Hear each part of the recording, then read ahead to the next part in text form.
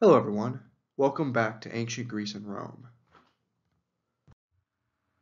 In this video, we're going to discuss Archaic period Greece, as well as early classical Greece, from about the 800s BCE to about the mid-400s BCE. First, we're going to discuss Greek colonies during this period. Then we're going to discuss the definition of Greek spiritual and religious beliefs, specifically the Greek pantheon of gods and goddesses. We'll also discuss how Greek religious and spiritual beliefs impacted their death customs and burial rituals during this period. Then we'll discuss the Olympic Games and how this spiritual event brought the Greek people together. After that, we'll discuss Archaic and early classical Greek material culture. We'll discuss Greek pottery and sculpture and architecture, and how these forms evolved over time. Then we'll discuss agriculture and life outside of the cities of Greece. We'll discuss labor and class in ancient Greece, and how changes to Greek society during the Archaic and early classical periods gave rise to the emergence of Greek democracy in Athens. Finally, we'll finish our discussion by discussing the Greco-Persian Wars of the late Archaic and early classical years. We'll discuss the structure of the Greek city-states militaries, specifically the hoplite system. We'll talk about how the hoplite system reflected the values of Greek culture during the Archaic and early classical years. Then we'll discuss the course of the Greco-Persian Wars and the conclusion of this conflict, and how the end of this war set Greece up for its high and late classical period, and eventually its Hellenistic period as well. These periods will be the subject of future videos. As you remember from our previous video, many Greeks fled the Greek mainland during the Dorian invasion and after. They set up colonies, settlements across the Mediterranean and the Black Sea. In these colonies, these Greek refugees transmitted elements of their culture to the local people. This transmission and mixing of cultures was most evident in places like Sicily and Italy, called Magna Graecia by the Greeks of the time. In these settlements, the Greeks also learned from the indigenous peoples as well.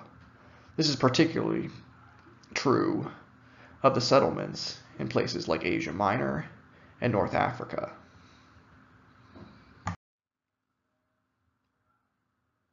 The Greeks of the early Iron Age and Archaic period fled the chaos of mainland Greece. They traveled by sea, establishing new colonies across the Mediterranean, in places like North Africa, as well as further flung areas like what is now Spain, France, and Italy. They used ships like the one shown here to make these voyages. As I mentioned before, travel in the ancient world was much easier over water than it was over land. These colonies, some of which grew into true cities by Child's parameters, exported Greek culture across the Mediterranean. In these colonies, the Greeks also came into contact with other people groups, like the Iberians of what is now Spain, the Phoenicians of the Levantine coast in North Africa, and the Celts of what is now France, as well as the Etruscans and Latins of the Italian peninsula. These people would become the Romans. The Greeks brought their material culture with them. Here's an example: the Temple of Archaic in Sicily, built around the 500s BCE. You'll notice that this temple was built according to the Doric order of architecture. We'll discuss more about the Doric order later in this video. This is the remains of the Greek colony of Massilia. It's in the present-day city of Marseille, France. These ruins date to about the 600s BCE. The Romans also would inhabit this site, as do the French today, highlighting the strategic importance and ideal location of this Greek colony. Some more important points to consider when discussing Greek colonization. Remember, colonization for the Greeks began during what we often call the Dark or the Iron or pre-Archaic period in Greek history, but colonization will continue well into the Archaic period. The Greeks initially fled the chaos of the Greek mainland during the so-called Dark Age, but over time this colonization would evolve as the city-states, or the polis, as the Greeks would have called them, looked to basically send away excess population, particularly young males, that there was no work for them, there were no opportunities for them in the polis, in the city-state. They'd be sent to establish a colony somewhere else. And a lot of these young men did not go willingly. They did not want to leave the polis, the city-state, but they basically were forced out by the city-state. So these people would go out and they would set up colonies, and these colonies were meant to be semi-independent from the metropole, or the founding mother city-state. Still, though, the colonies were expected to trade with the metropole and to be allies with the metropole during wars. This system of colonization is a lot less centralized than the European colonization of the early modern period that you might be more familiar with. And colonization reinforced a lot of important kind of Greek cultural ideas. One idea that's reinforced by colonization is the idea of pan-Hellenism. Pan as in meaning all in this case, all Hellenism, sort of an all-encompassing form of Hellenism or Greek culture, regardless of whether you were Spartan or Athenian or living in a colony like Massilia, you were still Greek. There's a shared language, there's a shared culture, there's a shared heritage. Although, of course, there is quite a bit of variation within Greek culture. There's different dialects of Greek that are spoken, and as you'll see in this slideshow, there's other variations, particularly between city-states like Athens and Sparta. Colonization would also reinforce and make even more important two other very important Greek values, xenia and arete. Xenia basically means guest and foreigner friendship in Greek. Greeks believe that they ought to treat their guests with kindness, even barbarians. And these interactions through the colonies with non-Greek people would have strengthened the Greeks' belief and use of xenia. At the same time, there's also rules as to how guests ought to behave with their hosts. So it's a two-way street, xenia. And then there's arete. Arete roughly translates to beauty or excellence. The pursuit of beauty, the pursuit of excellence, it's something that's pursued by both men and women in Greek society in some different ways. And the Greeks learned a lot of things from non-Greeks, from barbarians. This is facilitated by their colonization, living far away from the Greek homeland. At the same time, the Greeks also had a major impact and influence on the non-Greek and barbarian peoples they came into contact with in their colonies. This is especially true of Magna Graecia, or the Greek colonies in what is now Italy, where the Greeks had an influence on the other people living on the Italian peninsula, like the Etruscans, and of course, the Romans. One element of Greek culture that shows arete, the pursuit of excellence, but also a mixing of Greek and non-Greek ideas, is the alphabet, the Greek alphabet. The Greek alphabet is the oldest continually in use alphabet in the world. It would inspire later Cyrillic, Gothic, and Latin alphabets. The people who would become the Romans, they developed their own alphabet based on the Greek alphabet. There's also evidence that some of the people that the Greeks came in contact with, like the Celts, used the Greek alphabet for trade purposes. And of course, the Greek alphabet comes from the older Phoenician alphabet, which we'll talk about in a moment. But the Greek alphabet greatly facilitated the Greeks' trade and their colonization. Alphabets allow for writing. Writing is used for recording of goods, recording of business transactions, but also the Greek alphabet is a lot easier to use than other written languages and writing systems in the ancient world. And because it's easier to use, it allows for the development of Greek literature, things like epic poetry, the poetry of Homer that we discussed in a previous video. It allows for the development of theater, which we'll discuss in a future video, as well as scientific and philosophical texts. So the Greek alphabet is a very important development that is going to bolster Greek culture. Here's a diagram showing the development of the Phoenician alphabet and how the Greeks adapted the Phoenician alphabet for their own use, and then how the Romans adapted the Greek alphabet for their use over time. You'll see that the Phoenician alphabet evolves from a series of Canaanite pictographs or pictograms. For example, the symbol dig for fish eventually will become delta for the Greeks. You can see the evolution of these symbols. Now we'll talk about ancient Greek polytheism and ancient Greek religious and spiritual beliefs, which, like their written language, like their alphabet, are a mixture of ideas from other cultures. We'll start by talking about the Olympian pantheon, the 12 Olympian gods. They're called the Olympians because they live on Mount Olympus, and they include Zeus, god of lightning and king of the gods, shown here. We've talked about quite a bit.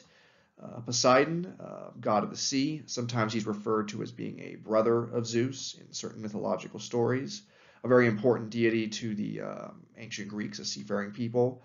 Athena, goddess of wisdom and war, who, according to some legends, emerged from the head of Zeus. Ares, god of war. The Greeks have two gods, or two deities for war. We'll talk about some of the differences between Athena and Ares on another slide. Artemis, goddess of the hunt, a very important deity in a culture that's practicing hunting. Hermes, the messenger god. Hera, the queen of the gods, wife of Zeus, beleaguered wife of Zeus, because throughout Greek mythology, Zeus has relationships with a lot of other people in addition to his wife. Demeter, goddess of agriculture, very important for an agricultural society like the Greeks. Hephaestus, god of ironworking and metalworking, a very important deity. Apollo, a god of wisdom, but also a god of learning and science and education. We'll talk more about Apollo later in this video. Dionysus, god of wine and god of partying and festivities, a very fun god to study. And of course, Aphrodite, goddess of love. Aphrodite was married to Hephaestus, but she had a relationship with Ares. And not shown on this slide is Hades, god of the dead, because Hades does not live on Mount Olympus. He lives in the underworld. The Greek religion was based around the worship of the Olympian gods and goddesses. Some scholars argue that there were 12, others argue that there were 13 Olympians, depending on whether Dionysus, the god of wine, is considered to be a part of the Olympian pantheon. The Greek religion may have evolved from older Indo-European spiritualities, especially the god Zeus, shown here on the left side of this slide, who bears many similarities to Thor and Odin, sky gods of the Germanic peoples. Zeus is much more like Thor and Odin in the respect that he wields lightning bolts. He's very different from the Egyptian and Mesopotamian sky deities, Amun-Ra and Anu, whom we discussed in previous videos. There are, however, some influences from the ancient Near East and Egypt, particularly on the goddesses Athena, Aphrodite, and Artemis. This sculpture is believed to be of Athena, and you can see the similarities in the sculpture work on her face to the Inanna mask we viewed in a previous video. In spite of some of these similarities, there are some very significant differences between the Greek pantheon and the gods and goddesses of the ancient Near East and ancient Egypt. In the ancient Greek pantheon, there's less combination with animals, although there are some exceptions, like the minor god Pan, who was half human form and half caprine, goat form. The Greeks believed that their gods were far more civilized than those of the ancient Near East and of Egypt. If you read the myths the Greeks tell about their gods, though, their gods were really not very civilized at all, especially not Zeus, the king of the gods. Deities like Zeus had constant relations with human women, and many of these relationships were non-consensual. Some scholars argue that the ancient Greek pantheon, particularly elements like the sexual relationships that the male gods had with human females, may represent the patriarchal nature of Greek society. In spite of these stories and myths, though, women were allowed to become priestesses, which was one of the only ways that women could have power outside of the home in ancient Greek society. The gods lived atop Mount Olympus, highlighting the role that Greece's rugged geography played in the development of their civilization. The gods were a product of their environment, just as much as they were a product of the beliefs and desires of the ancient Greek people. Now we'll briefly discuss the differences between Ares, god of war, and Athena, goddess of war and wisdom. Ares was meant to convey the more negative aspects of warfare, the violence, destruction, murder. As mentioned before, Ares had a relationship with Aphrodite, even though she was married to another god. He's meant to show the more capricious and the more negative and dangerous aspects of war. Athena, on the other hand, is meant to show wisdom and the perhaps you could say the more positive aspects of war: tactics, strategy, planning ahead, the planning of battles and things like that. And both of these gods have their own symbols, highlighting the more negative aspects of Ares. He's symbolized by things like dragons and dogs and vultures. Athena is symbolized by owls, the symbol of wisdom, the spear, and the olive tree. This olive tree, of course, is a symbol for Athena because in a contest between Athena and Poseidon, a mythical contest between Athena and Poseidon for the city of Athens, or what would become the city of Athens, Poseidon gave the people that would become the Athenians a salt spring, spring full of salty water, which was useless to them, but Athena gave them an olive tree, which was very useful because olives could be eaten and then they could produce olive oil. So you see that Athena is the goddess of warfare in the sense that she's the goddess of careful planning, strategy, tactics, planning ahead in the case of an olive tree that takes years to grow, whereas Ares is the god of war and god of the more negative aspects of war, violence, destruction, etc. And there's many temples to Athena throughout the Greek world, but there's not nearly, proportionally speaking, as many temples to Ares, just because he's the not favorite god or deity of war.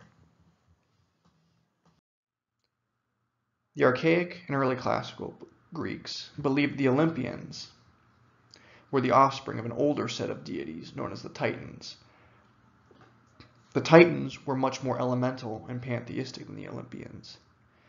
The Titans included beings like Uranus, Father Sky, and Gaia, Mother Earth, as well as Cronus, Father Time. Some of the most important of the Titans were Cronus, mentioned before, and Atlas, shown here on the right-hand side of the slide. Cronus would eat his children to prevent them from conspiring against them, but he was defeated by Zeus. The triumph of the Olympians may have symbolized Greek spirituality's shift from an older pantheism to a more organized religion. The Greek myths held that after the Olympians defeated the Titans, they banished them to places like Tartarus, which was the ancient Greek religion's equivalent of hell. Or they forced the Titans to complete laborious tasks. Atlas, for example, had to hold up the earth.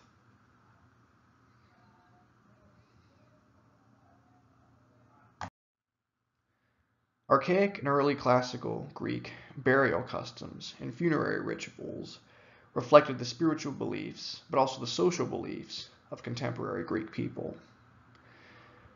The Greeks of these periods believed that the dead could not take many things with them into the afterlife.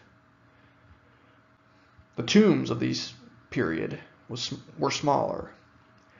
Most people were buried in cemeteries, like this one on the right, after a brief period of mourning, as shown in this image on the left. The Greeks did not mummify their dead. There's also less evidence of secondary burials, as was done in the Mycenaean period. Secondary burials, in archaeological terms, occur when a body is buried and allowed to decompose, and then its bones are placed in another tomb or catacomb alongside the bones of many other individuals. The Greeks of the Archaic and early classical period shifted away from this style of burial. We don't really know why. Perhaps the Greeks of this period developed more of a fear of the dead, or perhaps they just didn't want to go through the effort of having to pick through the bones of the deceased people. Ancient Greek spiritual beliefs had rituals to help guide the dead away from the physical world and towards the afterlife. But these rituals and guidelines were far less extensive than those of the Egyptians, discussed previously. At certain points in history, the Greeks would bury their dead with a coin in the mouth so that the spirit of the deceased could pay Charon, the boatman, to pilot them across the river Styx into the underworld, the realm of the dead.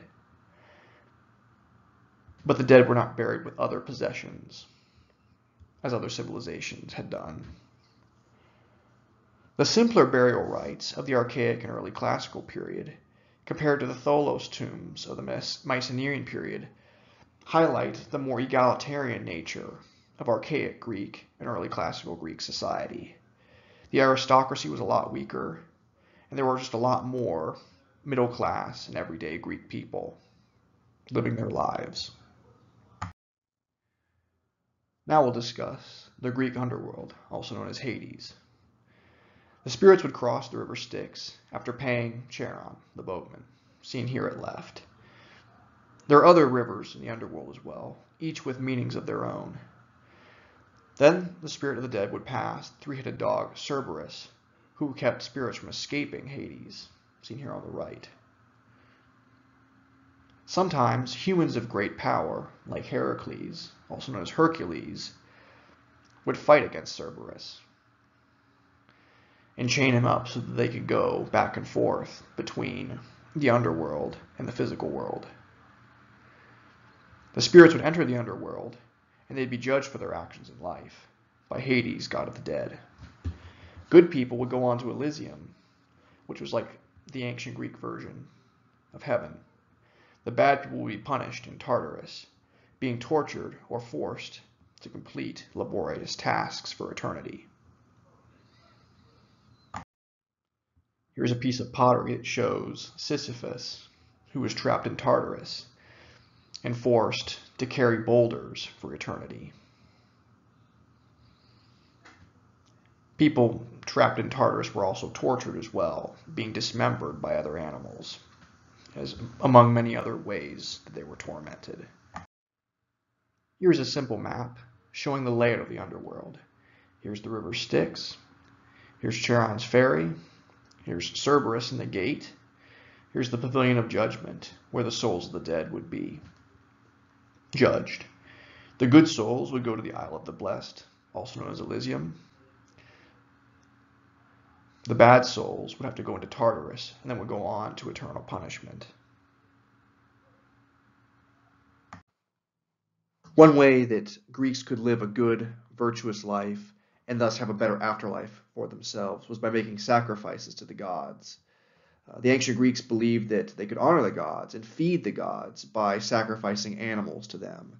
The animal's flesh would be burned up, and the ashes and smoke would rise through the air to go to Mount Olympus to feed the gods. Sacrificial animals in Greek culture included things like sheep, but also swine and cattle or bulls. And these sacrifices would be paid for by Greeks who had some wealth. They would purchase animals based on how much wealth they had. Obviously, a pig or a sheep is going to be a lot less expensive than a bull. And these animals would be led to the temple, where they would be sacrificed by the priests. Before the sacrifice ritual, the animal would be honored and would be decorated with jewelry and things like that. The animal was supposed to not be afraid. It was not supposed to be resisting its impending demise. The idea was the animal was supposed to consent to being sacrificed. What they would often do is take a little bit of water and flick it basically into the eyes of the animal. And the sacrificial victim, the sacrificial animal, would then, trying to get the water out of its eyes, would nod its head, consenting to be sacrificed. And these sacrificial events, they were public rituals, and they were put on by the wealthier people. These were religious festivals for the public. They were public gatherings. The rich, the aristocrats, as the Greeks would have called them, would support poorer people who would come to these festivals, and then they would all together have a meal of meat from the sacrificial animals. Whatever meat was not burned and offered to the gods would then be consumed by the attendees of these festivals. And these events were called liturgies.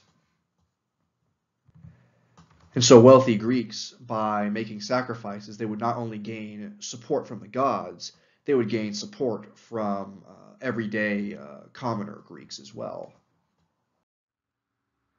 The ancient Greeks of the Archaic and early classical period believed that they could learn the will of the gods by consulting oracles.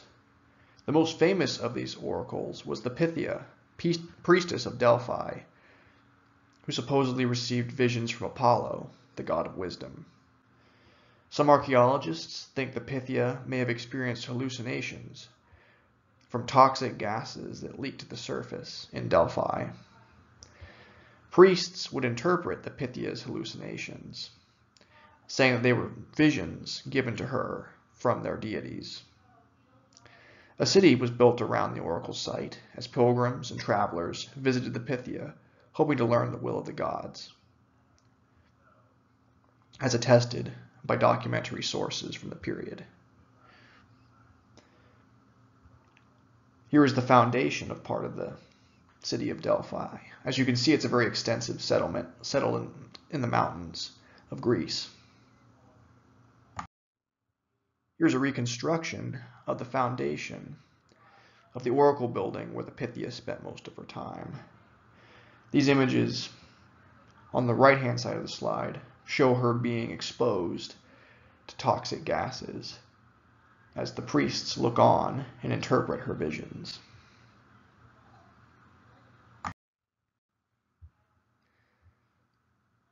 The ancient Greeks participated in the Olympic Games right around the year 776 BCE. The Olympic Games would be held in the town of Olympia every 4 years to honor the gods, specifically Zeus. Other gods would be honored as well. Greek men and boys from all the city-states and colonies were permitted to compete. The Olympic Games were an important cultural event as well, especially for Greek people spread across the Mediterranean basin. It might be the one time these people would come together in common cause to worship their gods and to compete in athletic competitions. Events in the Olympic Games included things like running, jumping, wrestling, horse and chariot racing, discus and javelin throwing as well. These games may also have been a form of military training, especially in events like chariot and horse racing, javelin throwing, and wrestling. Most events were completed in the nude. Women were barred from competing in the Olympic competitions and had separate athletic events. The Olympics continued until the year 393 of the Common Era, when they were banned by the Roman Empire under Theodosius I. Here are some contemporary Greek pottery illustrations showing Olympic competitions. On the left, you can see a young athlete preparing for the long jump. The jumpers would hold weights in their hands so they could jump further. On the right, we can see a wrestling match between two competitors. Biting and gouging of the eyes was illegal in these events. As you can see, the referee is about to strike the competitors for breaking these rules. And of course, all the athletes are competing nude. Here is a plan of the Olympic site at Olympia. Basically, it's the ancient Olympian village. As you can see from the color of the buildings, this site was inhabited continuously for centuries and was expanded over the years. Here we can see the archaic buildings are fairly simple, but more buildings are added during the classical and Hellenistic periods. Classical, of course, in orange, Hellenistic in yellow. Even some buildings are added during the Roman period as well.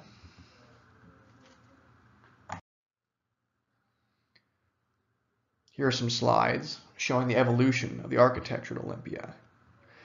Once again, highlighting the long-term use and occupation of this site. On the right, we can see a Doric column. On the left, we see a series of Ionic columns.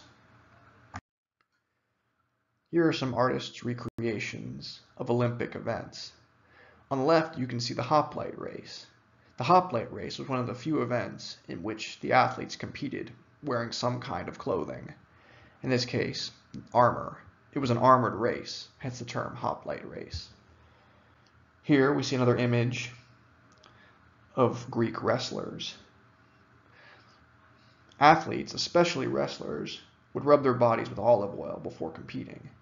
The olive oil was a skin protectant, protecting them from cuts and scratches. It also made cleaning dirt off of their bodies more easily after they had competed. Here you also see the referee observing the fight to make sure both of the athletes play fair. Winners of Olympic events would receive a crown made from either laurel or olive leaves, as shown by this slide. They symbolically received this award, this crown, from Nike, the goddess of victory, shown here with the wings. Now that we've talked about the Olympic Games, I want to talk a little bit more about arete again and its meanings in Greek culture. As mentioned previously, arete meant excellence, but it meant excellence in all things. It meant basically being excellent, being beautiful, but being well-rounded, being well-proportioned, being good at many different things, what we might call being a Renaissance man. So ancient Greek athletes, their goal was not just to be good in one event, but to be good in multiple events. Unlike nowadays where Olympic athletes usually only perform in one sport. And of course, arete extends to beyond athletics. It also basically means virtue as well. The Greeks wanted to achieve arete in mind, body, and spirit. They achieved arete in body by participating in sports, by exercising, by training for military service. They achieved arete in spirit by worshiping the gods and being a good citizen. And they achieved arete in the mind by studying and learning.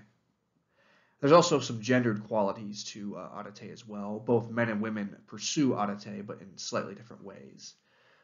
Men would seek arete through their military service, through their sense of honor, keeping their word, sports, and then maintaining their culture's sort of male beauty standards, being athletic, having nice, neatly trimmed hair, having a nice neatly trimmed beard, for example, wearing nice clothing. Women sought audite by raising children and being good mothers, running the home, also by practicing xenia, basically friendship towards guests, and then, of course, by maintaining their own culture's female beauty standards, wearing nice clothing, having nice hair. We'll talk more about ancient Greek clothing and beauty standards on another slide. And of course, audite is an important value throughout the Greek civilization, and it's even an important value to modern-day Greeks as well. Now we'll discuss Archaic and early classical Greek pottery. Early in the Archaic period, in about the 800s and 700s BCE, potters began moving away from the geometric styles of earlier periods, the so-called Dark Age / Early Iron Age. The styles of pottery in the early Iron Age were very geometric. They did not feature human or animal figures, just designs. Archaic potters began to feature human and animal subjects on their ceramics, although these figures were very primitive and would evolve over time. Initially, there was a clear ancient northeastern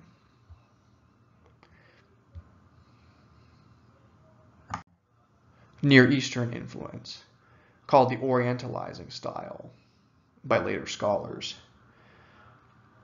Greek scholars would develop their own styles over time, coming up with the Black Corinth style around the 7th century BCE and the Red Athens style around 525 BCE.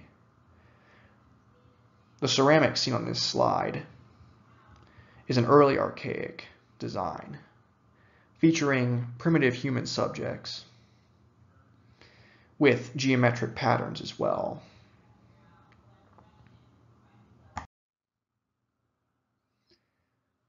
The first important pottery style that archaic Greek potters developed was the black figure style, developed around the 7th century BCE. Human animal figures are portrayed mostly in black. The backgrounds are lighter. Over time, the style of black figure pottery becomes more detailed as potters learned, or rather relearned, to make incisions, etchings in their pots to make their designs stand out. I say relearned because earlier Greek cultures did make incisions in their pottery, as we saw in a previous video. As the potters of this period became more skilled, they learned to represent action in their pottery, like Olympic contests, seen in this left-hand image, or battle scenes, seen here on the right. Here are some close-ups of black figure pottery. As you can see, the etchings and incisions allow the potters to make their figures more lifelike and to give them a sense of movement as well, as can be seen in both of these images. Over a century later, red figure pottery would emerge, around 525 BCE. The figures in red figure pottery are not actually red. They're more of a yellowish orange color. But the lighter color of the figures allows for much more detail. There's also more intricate incisions to represent shading as well. It makes these figures almost look 3D to the viewer. The potters of red figure pottery achieved this look through the use of paints, but also by mixing different types of clay, darker clay and lighter clay. Firing different types of clay can be difficult in order to keep the pots from cracking during the firing process, highlighting the increasing skill of Greek potters towards the end of the Archaic period.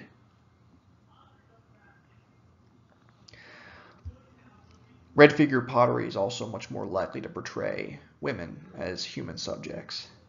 This may be because the archaic Greeks, just like the Mycenaeans and the Minoans, preferred to portray women with lighter colors rather than darker colors. Here are some additional examples of red figure pottery. As you can see, the level of detail on human and animal figures in red figure pottery is much higher, because the potter can use etching and incision in multiple different colors to really make these figures pop and look lifelike. As mentioned before, women are more likely to feature in red figure pottery. Now that we've discussed ancient Greek ceramics during the Archaic and early Classical period, I want to talk about Greek sculpture during the Archaic and early Classical period. And Greek sculpture during these periods, it's initially defined by what is called the Orientalizing tradition. Basically, the Greeks borrowing styles from Near Eastern cultures, including ancient Egypt and ancient Near Eastern societies. And these early sculptures, especially what are called the Kuri sculptures, they have a very strong Orientalizing style, and they're very simple sculptures. They're very stiff. They have few variations in their poses, and they're not as anatomically realistic, very stylized compared to later Greek sculptures that you see in like the classical, high classical, and Hellenistic periods. And there are male Kori statues, and there are female Kori statues.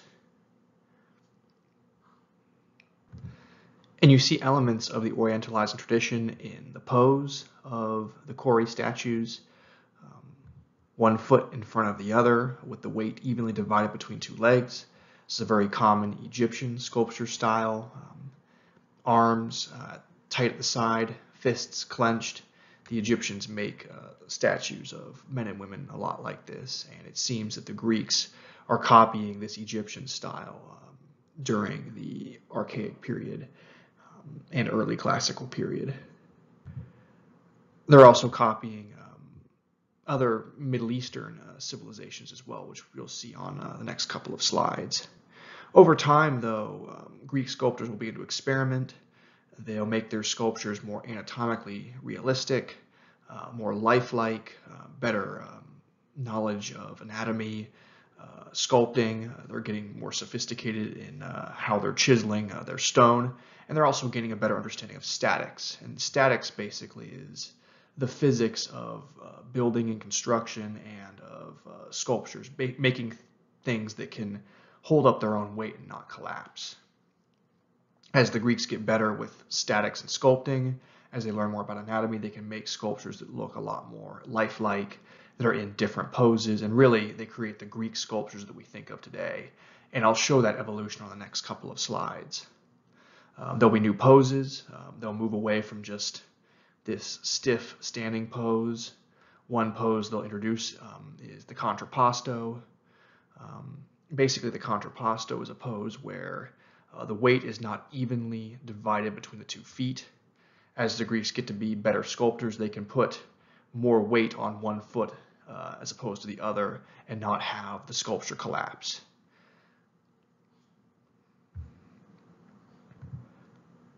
Throughout this period, though, the Greeks like to pose their male figures in the nude, but they do not like to pose their female figures in the nude.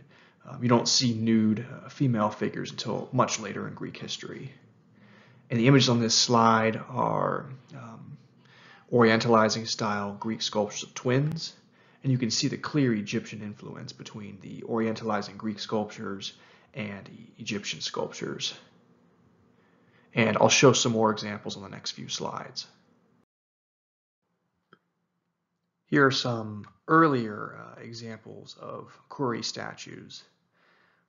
And we don't exactly know why the Greeks made these Kuri statues. Were they simply art for art's sake, or did they have some kind of ritual or spiritual meaning? We don't know for sure. Many of these statues were found 100 or more years ago, so the archaeological context in which they've been found has been lost. The layer of strata they were buried in, other artifacts around the statue that could have helped archaeologists determine its purpose, those things have been lost. I suspect, though, that they were meant to have some kind of religious connotation. I think the larger life-sized Kori statues, those that are about 2 meters or about 6-ish feet tall, were probably meant to represent various Greek gods. But I think the smaller ones that are about 3 feet or 1 meter high and smaller, they're more like figurines, and they may have been actually votives. Basically, you would make this statue as an offering to a god rather than having it represent the god himself. Anyway, on the left-hand side is a Kori from 600 BCE. There's been some damage to its face, but you can see that the face is done in a very Near Eastern style, a style of eyes and a hairstyle that's very similar to what you would see in like Babylonian, Assyrian, or even Persian sculptures. Also, the detailing on the muscles, it's very, very defined. This looks a lot like Assyrian-style statues. And again, these Kori are in the nude.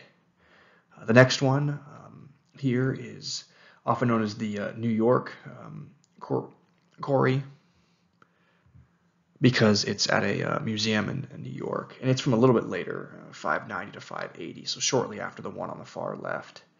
And its musculature is a little bit less defined. I think it looks much more like it's from the Egyptian version of the Orientalizing tradition, as opposed to the Mesopotamian, Assyrian, Babylonian style. The muscles are a bit softer, a bit more gracile.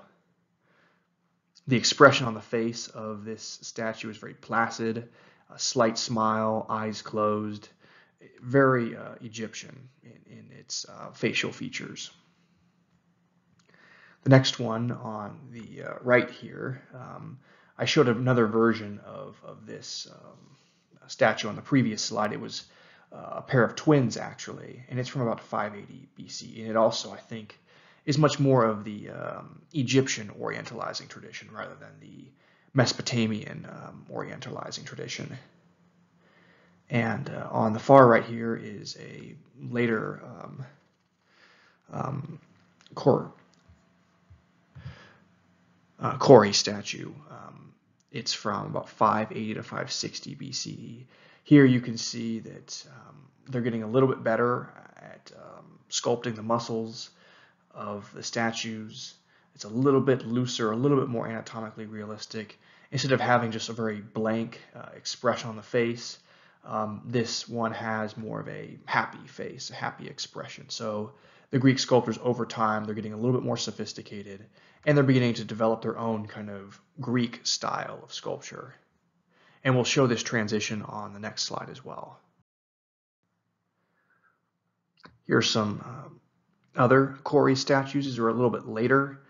This one, unfortunately, has been damaged, but it gives you an idea of what they were looking like about the 540s, the mid-500s or so BCE. The sculpting of the muscles is getting it to be a bit more realistic. The next one here, from 530 or so BCE, shows a much more anatomically realistic person. Although the sculptor is still using the very rigid one leg before the other, arms tight at the side pose. This is another example, the Munich Korios. It's from 525 BCE, and here the statue is shown not with long hair, but with short hair in more of a, we would say, a Greek hairstyle. So here you can see that over time the Greeks are beginning to develop their own sculptural traditions. And this last one here, instead of having the arms at the side, the arms are extended. So the Greeks are moving away from the very stiff, static older Orientalizing style and really beginning to bring their own styles into their sculpture work as the Archaic period goes on, and then the early Classical period begins. As the Archaic period is ending and the early Classical period is beginning, you can really see that the Greek sculptors have come into their own. They have developed their own traditions for sculptures. They're making much more anatomically realistic, much more lifelike sculptures in a variety of poses. You can see that contrapposto is being used as well. This piece here is supposed to be a young man tying his hair up. Unfortunately, his arms have broken away, but they would have been tying a headband. This is a bronze, actually, of Apollo. It's from somewhere between the 530s and 480s BCE, but instead of having arms tied at the side, his arms are reaching out to the viewer. And the last piece we're going to show here, which I think is very interesting, is it's called the Throwing Artemision Bronze. It's a figure throwing something. Originally, it was thought that this was Zeus casting a lightning bolt. You can imagine Zeus casting a lightning bolt here out of his hand. I'll switch to a different color that's more easy to see. But others suggest that actually it's not Zeus, but it's Poseidon, and that Poseidon is using some kind of trident that's associated with that deity. I think, though, that it's more logical to assume this is Zeus. This is not a very forceful, clenched fist kind of grip, the kind of grip you would have if you're holding a trident. A trident's basically like a pitchfork. It's much more of a precision grip with the index finger extended here, as you can see. So I'd like to think that this is more likely a bronze of the god Zeus. The only real evidence we have that it could be Poseidon is that it was found near the sea. But once again, you can see the evolution of Greek sculptures during the Archaic and early Classical periods. Initially, they're following the Orientalizing tradition. They're copying Egyptian and other Near Eastern civilizations, but over time, they begin to make their own advancements in sculpture, and they begin to really come into their own. And you'll see a similar trend with Greek portrayals of women in sculpture. Very early in the Archaic period, they're really leaning into the Orientalizing tradition. These statues here on the left are very much of the Orientalizing tradition, and we don't have as many statues of women as we do statues of men, but we can still learn about Greek ideas of how women ought to be portrayed in art from the examples we do have. We don't exactly know who is being portrayed in these sculptures. I suspect, though, that they're also meant to be sculptures of a religious purpose. These are probably goddesses. Either they're meant to represent goddesses, or they're meant to be some kind of offering to a goddess. And the ancient Near Eastern and Egyptian influence is very evident in these early styles. This one on the left was found, we think, in Crete. It was made sometime in the 600s BCE, and you can see it's very much of an Egyptian style. The clothing that the subject of the sculpture is wearing, this pose, one arm at the side, and then the other arm over the chest. This is a very Egyptian style of pose for sculptures of women. The next piece here is another Orientalizing statue of a Greek woman. In this one, she's wearing more Near Eastern dress. This hat she's wearing is called a polos. It's very much a Near Eastern style. But you notice the same trend in women's sculptures that you do with men's sculptures. They get a bit more realistic, a bit more accurate anatomically, and also you can see that Greek styles begin to come into these statues of women. They begin to portray women wearing Greek-style clothing. And we'll talk a bit more about Greek style clothing later in the video. Although the Greek sculptors, they had no problems sculpting men in the nude, they were not sculpting women in the nude at this point in history. You're not going to see nude sculptures of Greek women until late in the classical period and like early in the Hellenistic period, so not for another couple hundred years. And it could be because Greek society is very patriarchal at this point. They want women to be covered up, or it could be because sculptors are just not as comfortable portraying the female form yet. They're still learning more about anatomy. But either way, these early sculptures of women are clothed, and then these early sculptures of men are in the nude. Here are some examples of Egyptian sculpture that show the similarities between Egyptian and Greek archaic sculpture, or orientalizing sculpture, particularly orientalizing Greek sculpture of women. The posture of the arm, placement of the arm, placement of the foot. You see these in Greek sculptures of women, and that they learned a lot of these styles from the Egyptians. While we're talking about orientalizing trends in Greek sculpture, I want to talk about what is often called the Black Athena hypothesis.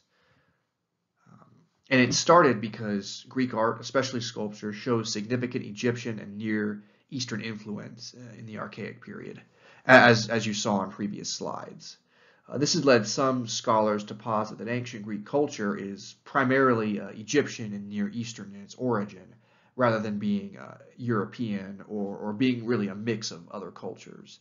And this idea was articulated by a scholar named Martin Bernal in the late 1980s. Previous scholars who Bernal was trying to respond to had really sought to minimize the non-Western or non-European influences in Greek culture. And Bernal basically went in the opposite direction and arguably went too far. He argued that Egyptians had even done things like established colonies in Greece, and that the best elements of Greek culture came from the Egyptians. Archaeological and documentary evidence, however, do not corroborate Bernal's claims. Bernal mainly studied the similarities between Greek and Egyptian mythology, and that was how he came up with his Black Athena hypothesis.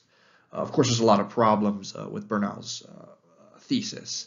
As you know, Greek culture is a mixture of Indo-European culture, cultures from the ancient Near East, cultures from Egypt, and then the Greeks themselves took all of these ideas and really made them their own and developed a lot of new ideas as well. Things like Archaic, Xenia, etc. And of course, the idea that Egyptian and black are the same thing is a bit confusing as well. The ancient Egyptians were a multi-ethnic society. There were sub-Saharan African black people living in Egyptian society, but the average Egyptian had a different skin tone, as you saw in our discussions of ancient Egypt in a previous video. I still thought that Bernal's book is worth mentioning because you may have heard of it. While we're on controversial subjects, I want to talk about pederasty and same-sex relationships in archaic Greece and in early classical Greece as well. And this is a figurine of the god Zeus and Ganymede, his young male lover whom Zeus kidnapped. And Zeus kidnapped a lot of people, both men and women, to be lovers, presumably against their will. But we'll continue talking about these relationships on the next slide. Before I begin my discussion of pederasty and same-sex relationships in ancient Greece, I want to say a couple of things first. First of all, I want to say that the ancient Greeks had a more fluid understanding of sexuality than we do today. I also want to say that in many ways the ancient Greeks were very open to same-sex relationships, But in other ways, they had a lot of rules and restrictions about how these relationships were to take place. So in other ways, we might say that they were perhaps more homophobic than people today. Really, Greek sexual relationships regarding people of the same sex, they show the duality of Greek culture and really its complexities. How you could have two seemingly contradictory things or paradoxical things happening at the same time. So, one very common homosexual relationship was pederasty, and this involved an older man, an Erastes, and a younger man, an Eromenos. Usually there was at least a 10-year age difference between the Erastes and the Eromenos. In ancient Greek visual art, the Erastes is usually portrayed with a beard, whereas the Eromenos is usually portrayed clean-shaven without a beard, or perhaps is meant to portray a young male that cannot yet grow a beard for himself. The Greeks did not have a word for homosexuality. Instead, they would engage in these relationships and not really be considered gay in the modern sense of the word. That's where the rules about how these relationships were to take place become very important. Greek society was highly patriarchal, and these relationships between men were supposed to prepare teenage males for marriage.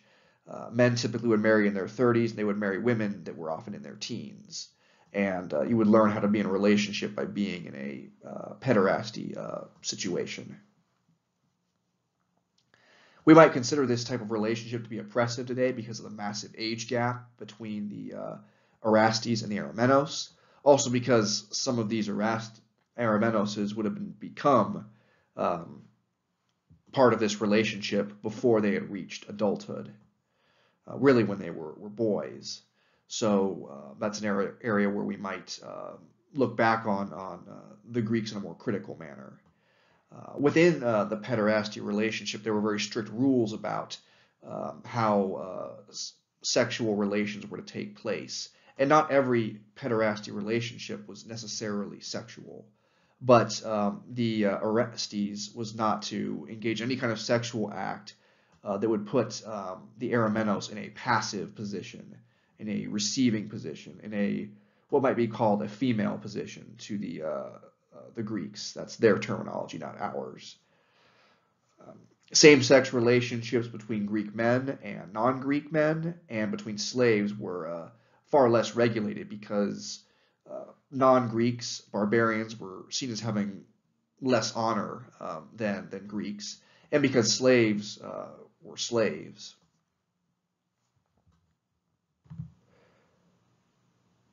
Pederasty will become less common in the classical era, and it was even condemned in some cases by philosophers like Plato, although Plato often sort of changes his opinion about these relationships. Sometimes he has a more positive view of pederasty, at other points he has a more negative view of it.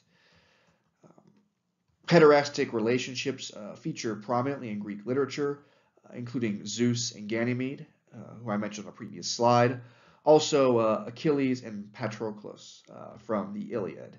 Although at the time of Homer, that relationship was not necessarily understood as being sexual, but later Greeks will interpret Patroclus and Achilles' relationship as being sexual.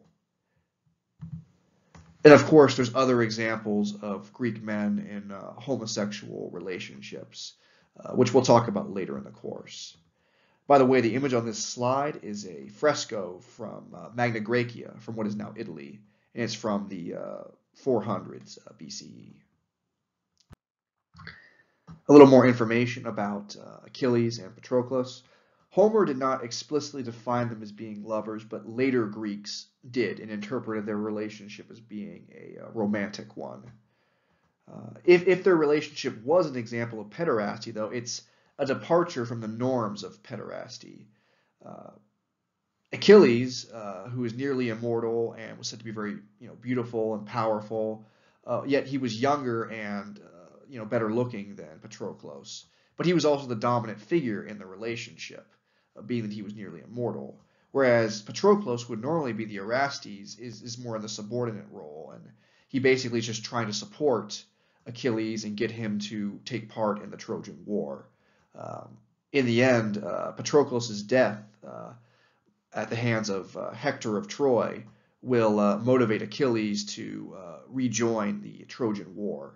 He had been kind of protesting and not fighting earlier after Agamemnon took a female servant named Briseis from him. So once again, you're also seeing that if Achilles was in a homosexual relationship with Patroclus, he was also trying to have heterosexual relationships as well with people like Briseis.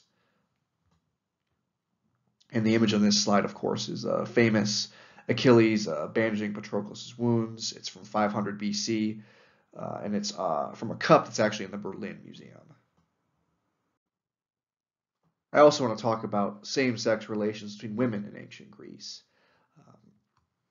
If you thought that same-sex relationships between men were taboo and controversial in Greek society, with pederasty and all of those rules about how males were supposed to treat each other in sexual relationships, it's even more taboo and more controlled when it comes to same-sex relations between women in ancient Greece.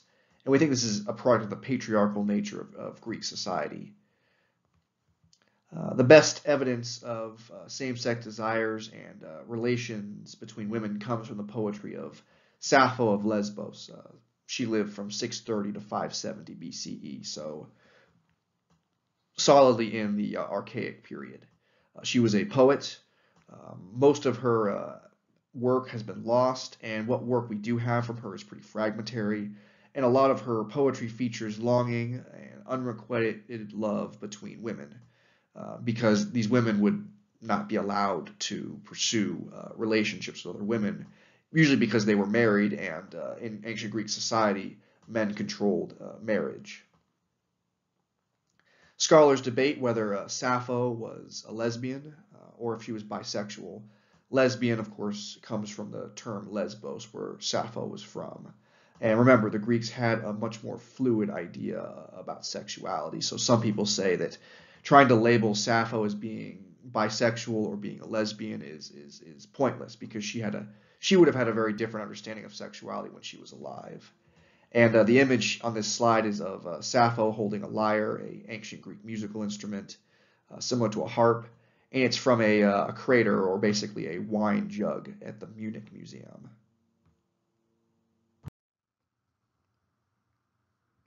Now we can discuss Archaic and early classical architecture.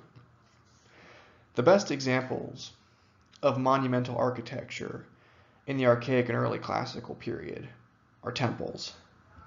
Greek palaces and tombs during this period are less impressive, highlighting the decreased stratification and increased egalitarianism and democracy of the period. Comparatively egalitarian and comparatively democratic by the standards of ancient times, of course.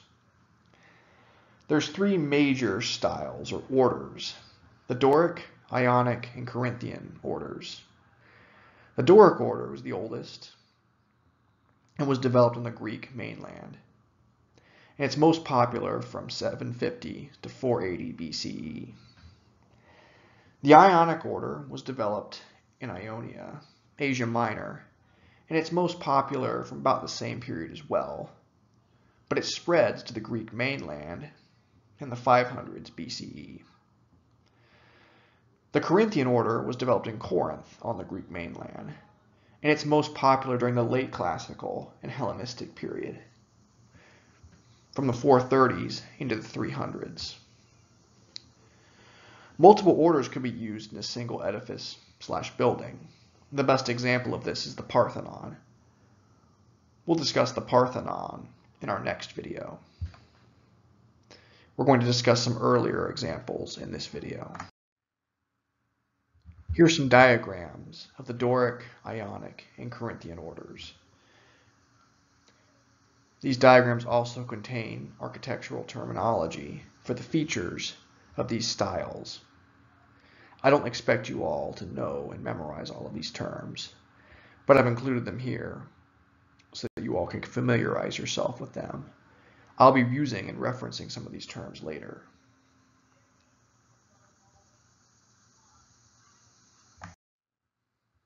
In the Doric, Ionic, and Corinthian orders, columns are used to hold up the building's roof, also known as its entablature. The main part of the column is the shaft. The shaft is often decorated with fluting, seen here in this image. The top of the column is called the capital.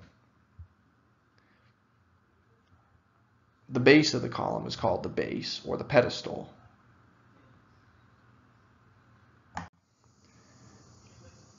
The entablature could be decorated with multiple architectural features, including triglyphs, metopes,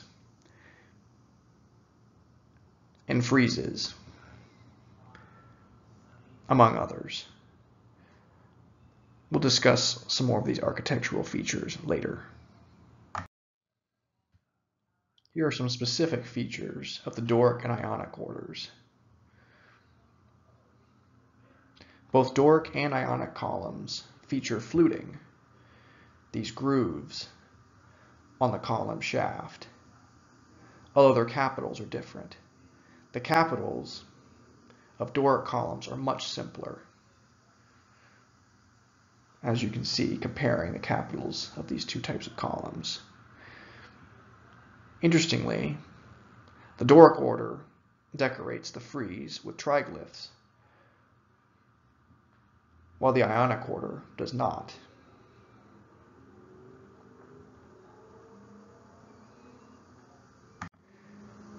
Also, keep in mind that ancient Greek architects often mixed both orders together in the same building. Here's an example of a temple built according to the Doric order. It is the Temple of Paestum in Italy, also known as Magna Graecia. It was built between 550 and 450 BCE. Notice how thick the Doric columns are.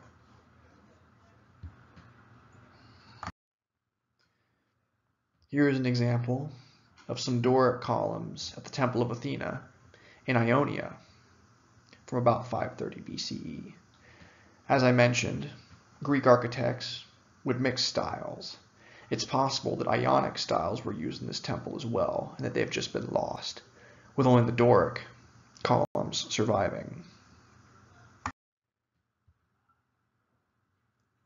Here's another example of a Doric temple. This is the Temple of Poseidon, god of the sea, in Greece, built between 444 and 440 BCE, the early classical period. As you can see, it's built primarily with the Doric order, but there are more carvings and more decoration on the column's capitals, suggesting a possible Ionic influence to this mostly Doric structure. Here's an example of an Ionic structure built at Miletus in Ionia during the 6th century BCE. Notice that the columns in the Ionic order are much thinner. We'll talk more about that later. Here is an Ionic temple built in Greece at Athens. It's the Temple of Nike. It's built near the Parthenon in the Acropolis complex, an area where both Doric and Ionic orders of architecture are used, reflecting the cosmopolitan nature of the city of Athens, as they mixed different orders together. Another Ionic temple in Athens, once again highlighting how Athenian architects brought multiple architectural styles together to show the complexity and diversity of their city. Now we'll compare the Doric and Ionic orders alongside each other. The Doric order, as I mentioned, was much simpler, and it was most popular in the Greek mainland and in Greece's western colonies. The Ionic order was more common in Asia Minor and colonies in the eastern part of the Greek mainland, like Athens. Doric columns tend to be thicker with wider fluting, which scholars argue was meant to symbolize the masculinity of Doric architecture. Ionic columns are thinner, with more delicate fluting, more ornate design on the capital as well, This design is called volutes, and it's believed to have represented a woman's hair, symbolizing femininity. Ancient Near Eastern influence is more evident in the Ionic order, which makes sense because it was developed in Ionia, Asia Minor. These orders could be combined and used together, even in the same building complex, as seen with the Parthenon in the Acropolis. Now we'll discuss ancient Greek agriculture and society during the Archaic and early Classical period. Land use patterns in Greece changed after the Bronze Age collapse and the fall of the Mycenaean civilization. Instead of a large population of destitute peasants working the land to support a king and an aristocracy, farmers in the Iron Age and then in the Archaic and early Classical periods worked the land for themselves and sold their produce at urban markets. They didn't become rich, but they became well off enough to sustain themselves. Farmers would grow grains like wheat and barley, and they would raise olive trees for oil and to eat the olives. Some even kept vineyards to make wine, and some kept herds of sheep or goats to provide milk, textiles, and meat. They also would have kept oxen to pull their plows. Olive trees, probably the most valuable of all of the Greek farmers' agricultural produce, can live for centuries, but they mature very slowly. They take at least 4 years to fruit, and they're an alternate year bearing crop as well, meaning that one year they'll have a very large crop, the next year they'll have a small crop, and the year after that they'll have a large crop again. The loss of a wheat or a barley crop would have been difficult for ancient Greek farmers, but the loss of an olive tree could have been cataclysmic. Olive oil had many uses in Greek society. It was an essential ingredient in their cuisine, and it could be used to make medicines and cosmetics, like moisturizers, which athletes rubbed on themselves to protect their skin during athletic competitions. Here are some images of ancient Greek architecture. On the left, we see a vase depicting farmers harvesting olives. They would use sticks to knock the olives from the tree, and they would set a blanket on the ground to catch the fallen olives, which they would collect and then either eat or dry, or they would press into olive oil.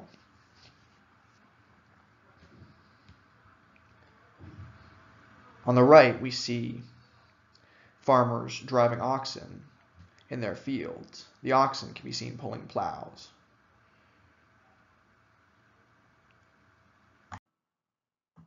Here's a modern artist's recreation of a Greek farmer at work. You can see him leading a plow of oxen. He's joined by another male, perhaps a son or a paid worker who is sowing seeds that will presumably grow to become a wheat field. Off to the in the background is a vineyard where grapes will be grown, and then grapes could either be eaten as fresh or as raisins, or they could be made into wine.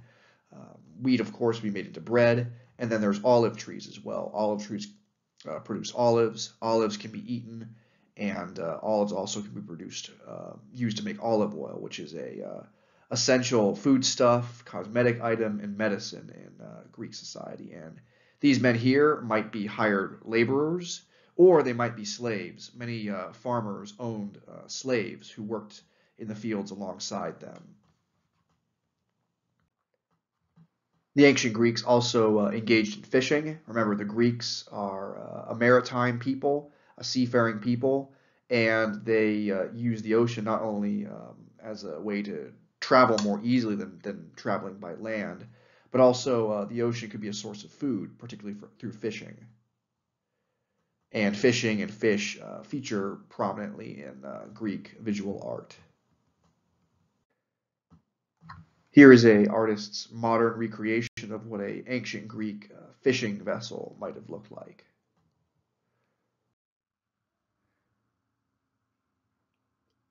The farmers would then take their produce to the urban markets, where they would sell it and purchase other goods, like agricultural implements or livestock, which they would raise on their farms.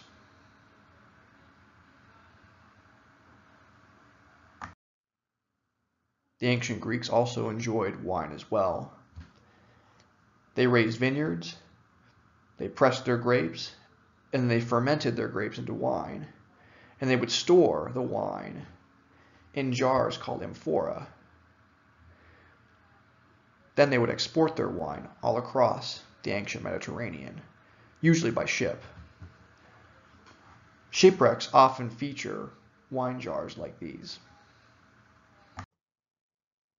In addition to selling goods outside of Greece, the Greeks also sold goods within Greece at marketplaces in cities called agoras. The agora was an open-air outdoor marketplace, usually in the town square in the center of the polis. And the agora basically replaces the megaron or great hall of the Mycenaeans. It reflects the more democratic nature of Greek society as Greek people come together in a common space to buy and sell and trade goods rather than going to a centralized throne room to have their goods redistributed. And unlike the Mycenaean economy, which was a redistributive system, the Archaic and later Greek economies, even beyond the Archaic period, are market-based, with people buying, selling, and trading, bartering goods for themselves. And Greeks bought and sold a variety of goods in the agora. They also would engage in military training in the agora, as you can see here. Public meetings and votes would take place in the agora, especially in places like Athens. And then, unfortunately, there were also slave markets, the buying and selling of human beings in the agora.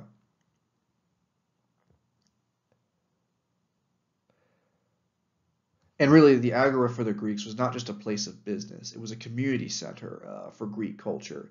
People would gather together, as I said. They'd gather together for military training, public meetings, the buying and selling of goods. There would be poetry recitations. There would be sacrifices out front of the temples. Things of this nature took place in the agora, the marketplace. Because we mentioned slave markets on the previous slide, I want to talk a little bit more about slavery in ancient Greece. Slavery played a major and an important role in the Greek economy and in the Archaic period and even beyond. A lot of Greek city-states, because of the amount of slaves, the number of slaves they had, will be considered slave societies, that is, societies dependent on slave labor. And because of the dependence that Greek societies had on slave labor, the average Greek person who was not a slave, the average free Greek person, believed that slavery was a natural and necessary system. Obviously, enslaved people amongst the Greeks would have had a different idea. And slavery varied somewhat, though, from one city-state to the next. For example, Athens practiced what we would call chattel slavery, that is, slavery in which human beings are treated like property and they're bought and sold like livestock, often at markets like the one shown on this slide. Slaves could also be owned by the polis, by the city-states, and these were called public slaves, and they would have done things like cleaning up the streets and doing maintenance on city buildings and things of that nature. In Greek society, slaves tended to be foreigners or barbarians brought from outside Greece. Foreign captives might also be, from warfare, might be made into slaves as well. Many Greeks thought it was inappropriate to make other Greek people slaves. So even as they thought of slavery as being a natural and necessary thing, they thought it was wrong and immoral to enslave other Greeks. Of course, there will be exceptions. Sometimes that sort of thing will happen, even though it's considered to be taboo and immoral in Greek society. Slaves in Greek society could purchase their own freedom if they were able to make enough money, and then they would become metics. And metics were free people living in Greek society, but they were not citizens. An exception to the chattel slavery system, as seen in places like Athens, was a Spartan system of slavery. And the Spartan system of slavery was based around what were called the helots. And helot means captive in Greek. And the Helots were like slaves, but also very similar to almost like medieval serfs. They were tied to the land. They could not be bought and sold. They could not be separated from their families in the same way that other slaves were in Greek society. And also, the Helots were Greek. They were Greeks being ruled over by other Greeks, Spartans. So the rule of not enslaving Greek people didn't really apply in Sparta. And there's a lot of debate about which type of slavery was better or worse for slaves in ancient Greece. Nowadays, scholars generally argue that actually the Athenian way of chattel slavery was better than helotry, the slavery of the Spartans, because an Athenian slave could potentially purchase her or his freedom and become a free person, a metic. And while they were not a citizen, they were free. However, amongst the Spartans, the Helots were always going to be in a subordinate position to the Spartans, and then to free people who were living in the Spartan society. Also, the Helots, even though they did not have their families separated and they were not bought and sold, they did have to deal with something called the Crypteia. This was a military rite of passage in which young Spartan warriors would kill Helots that were believed to be rebelling against the Spartan society. Also, the Spartans had a lot of other really strange rules designed to degrade the Helots and make them feel inferior. In addition to being killed by these Crypteias, they also had to wear clothing made of dog skin, for example. Very strange rules that were designed to degrade the Helots and keep them from rebelling. So those are some important things to keep in mind when we're discussing slavery in ancient Greece. Since we talked about slavery in ancient Greece, a very controversial subject, I also want to talk about race and ethnicity in ancient Greece, which can be controversial as well. And these observations that we're going to make about race and ethnicity in ancient Greece, they don't just apply to the Archaic and early Classical periods. Some of the observations we'll make actually will predate the Archaic and early Classical periods, and others will go on well into the Hellenistic period. But it makes sense to talk about Greek ideas of race and ethnicity across the entire existence of their civilization. To begin, the Greeks generally regarded their own culture and people as superior to others, even though the Greeks themselves were divided into city-states. So the Greeks would have seen themselves as being better than, say, the Egyptians or certainly the Persians. But at the same time, an Athenian would think that Athenians were better than Spartans, and a Spartan would think Spartans are better than Athenians or Corinthians, etc. And the Greeks called non-Greek-speaking people barbaroi, or barbarians, and this is a reference to an onomatopoeia, basically a sound word, how they thought foreign languages sounded. It sounded like bar, bar, bar in their ears, so that's how they refer to non-Greek-speaking people. So language is very important to the Greeks.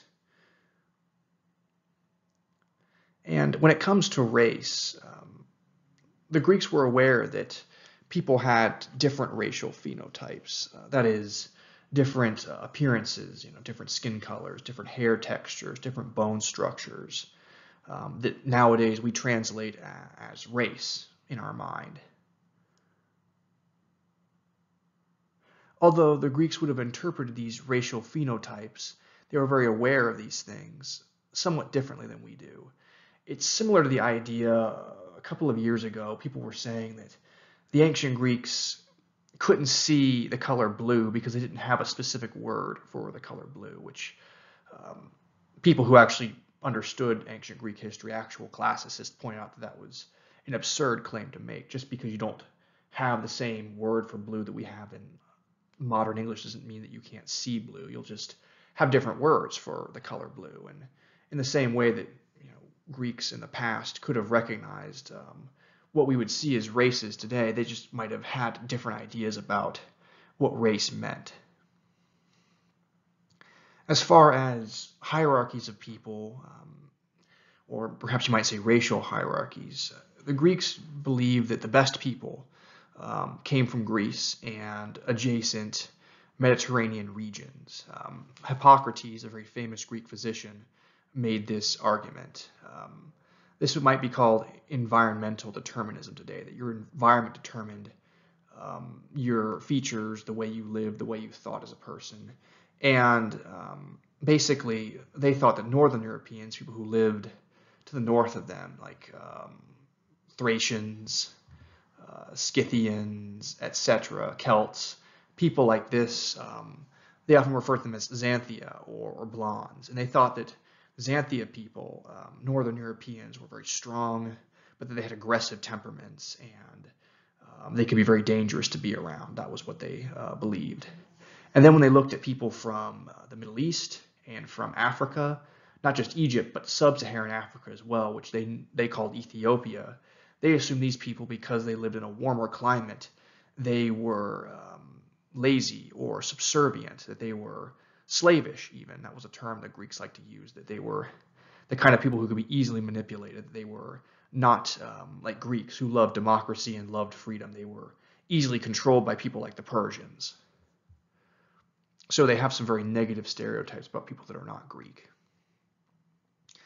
And as far as how the Greeks refer to themselves as a whole, well, they refer to the city-states they were from, Spartan, Athenian. They sometimes refer to the regions they were from, Achaeans, Boeotians, an area in northern Greece, Laconians, the area around Sparta, etc. But they often refer to their complexion and their appearance as leukos, or white, which is very interesting. And the Greeks thought of themselves as being the most balanced of all people. They thought that they weren't as fiery and aggressive as Northern Europeans, those blonde people, and they weren't as easily manipulated as people from Asia and Africa were. They thought they had the best of everything.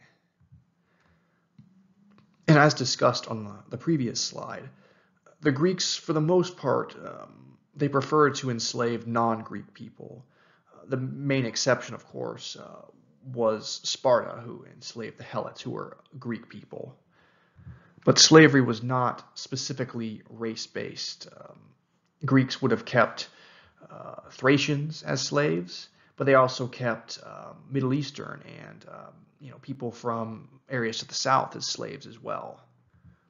The term racism is a modern term, so referring to the Greeks as racist, I think, is unhelpful and just counterproductive.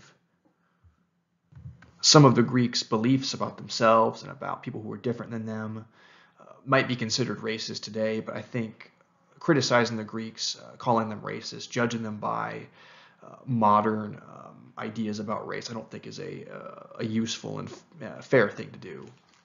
And even as we criticize the Greeks for having ideas that might be considered bigoted, chauvinistic, etc., we also have to give the Greeks some credit for learning a lot from barbarian peoples. They copied many aspects of other cultures, orientalizing styles in architecture and in sculpture.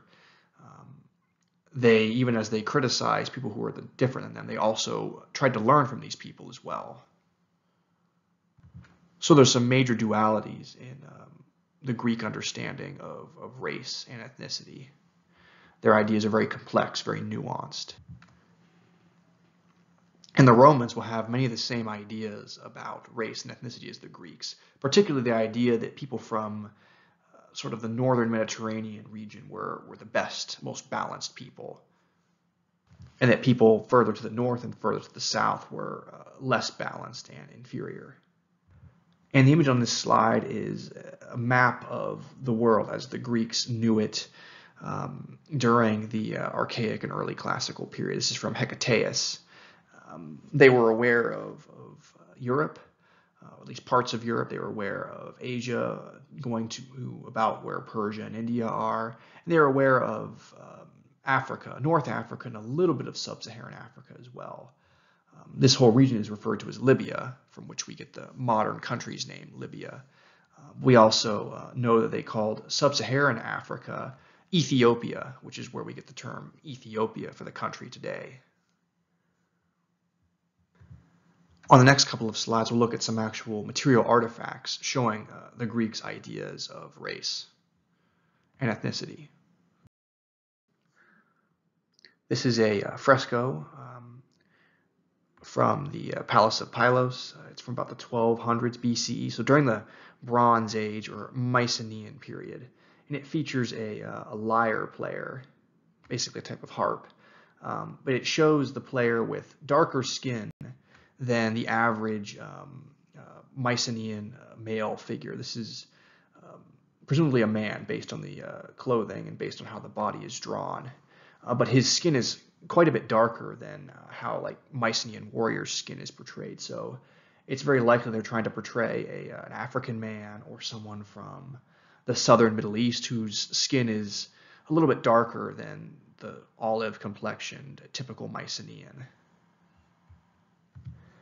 And this is the head of a figurine showing a sub-Saharan African or Ethiopian, as the Greeks would have called these people.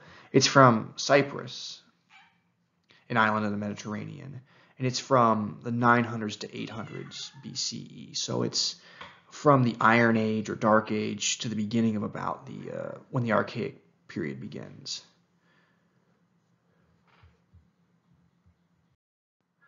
Moving into the Archaic and early Classical period, we have some other examples of the Greeks' portrayals of different races, particularly of sub-Saharan African people. On the left is a ceramic picturing Memnon. Memnon was a mythical figure mentioned in the works of Homer, specifically the Iliad. He was said to be an Ethiopian warrior who fought on the Persian side in the Trojan War. And this piece is from between 550 and 525 BCE. So he's a sub-Saharan African warrior who fights for the Trojans during the Trojan War. And he was said to be one of the best warriors that the Trojans had. He was only defeated by Achilles, the best warrior the Greeks had. On the other side of this slide is a alabaster perfume bottle. It's featuring a Ethiopian soldier in the Persian army. And we have pretty good documentary evidence to show that sub-Saharan Africans were fighting in the Persian armed forces. The Persians took over Egypt. They would have recruited people from surrounding regions, not just areas that they controlled. And we see this is not just something that the Persians are doing, but the Greeks are aware of it as well, as shown on this perfume bottle. So the Persian War would have unfortunately led Greeks to see non-Greek people, including sub-Saharan Africans, as being their enemies, because a lot of sub-Saharan Africans would have been fighting in the Persian army against the Greek city-states. But I want to also show some other very interesting portrayals of Africans in Greek material culture on the next couple of slides. And these ceramic portrayals that you're going to see, to us in the 21st century, they don't look very good. They look, you might say, racist. But remember, the Greeks had a different idea of race than we do as modern people.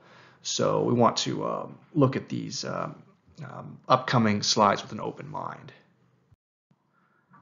This is a drinking cup from the late Archaic or early Classical period. It's called a kantharos or kantaros.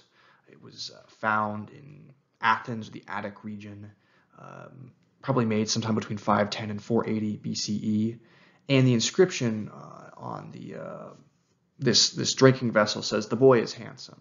And it features two women. On one side you see a Ethiopian or sub-Saharan African woman, and on the other side you see what looks more like a Greek woman, someone of Mediterranean European features. And these drinking vessels featuring two heads, they were probably meant to represent actual people. The idea being that the person who bought this cup, he may not have been able to afford servants or slaves, but he might instead choose to have people represented in his cup instead, to kind of imagine that he's being served by two attractive women who are complimenting him on his looks. So this is probably why this drinking vessel was made this way and painted this way. And looking at the portrayal of the African woman, we might say this is a very stereotypical portrayal of a black person. It's going to, for modern American viewers, conjure up images of what are often called mammy figurines, but that's not what the ancient Greeks were trying to do. I don't believe they were trying to stereotype African people in art like this.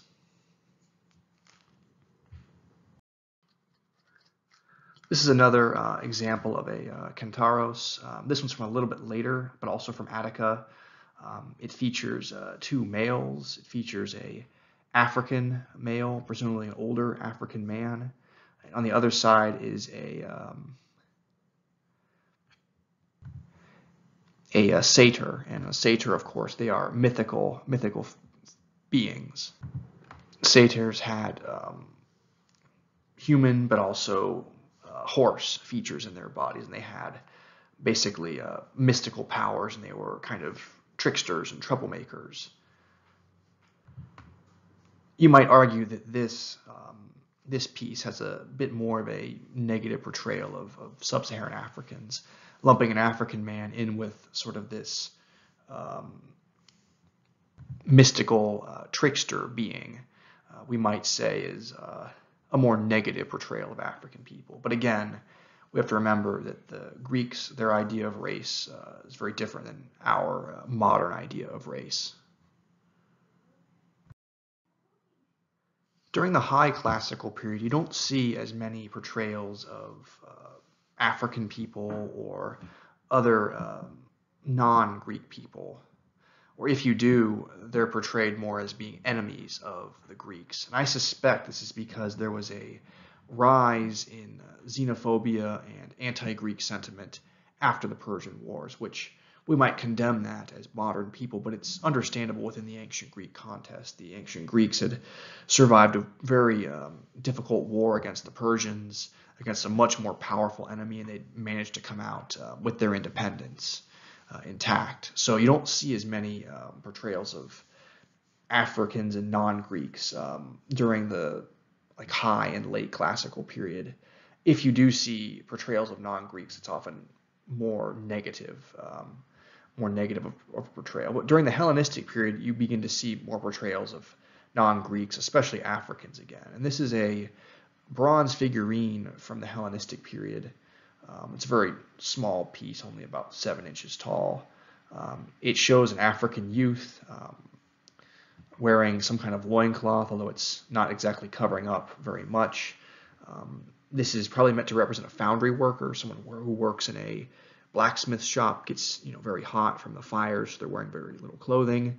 It may represent a slave. A lot of blacksmithing and foundry work was done by slaves. Remember, though, the Greeks did not single out Africans to be their slaves. They enslaved people of a variety of ethnicities and races.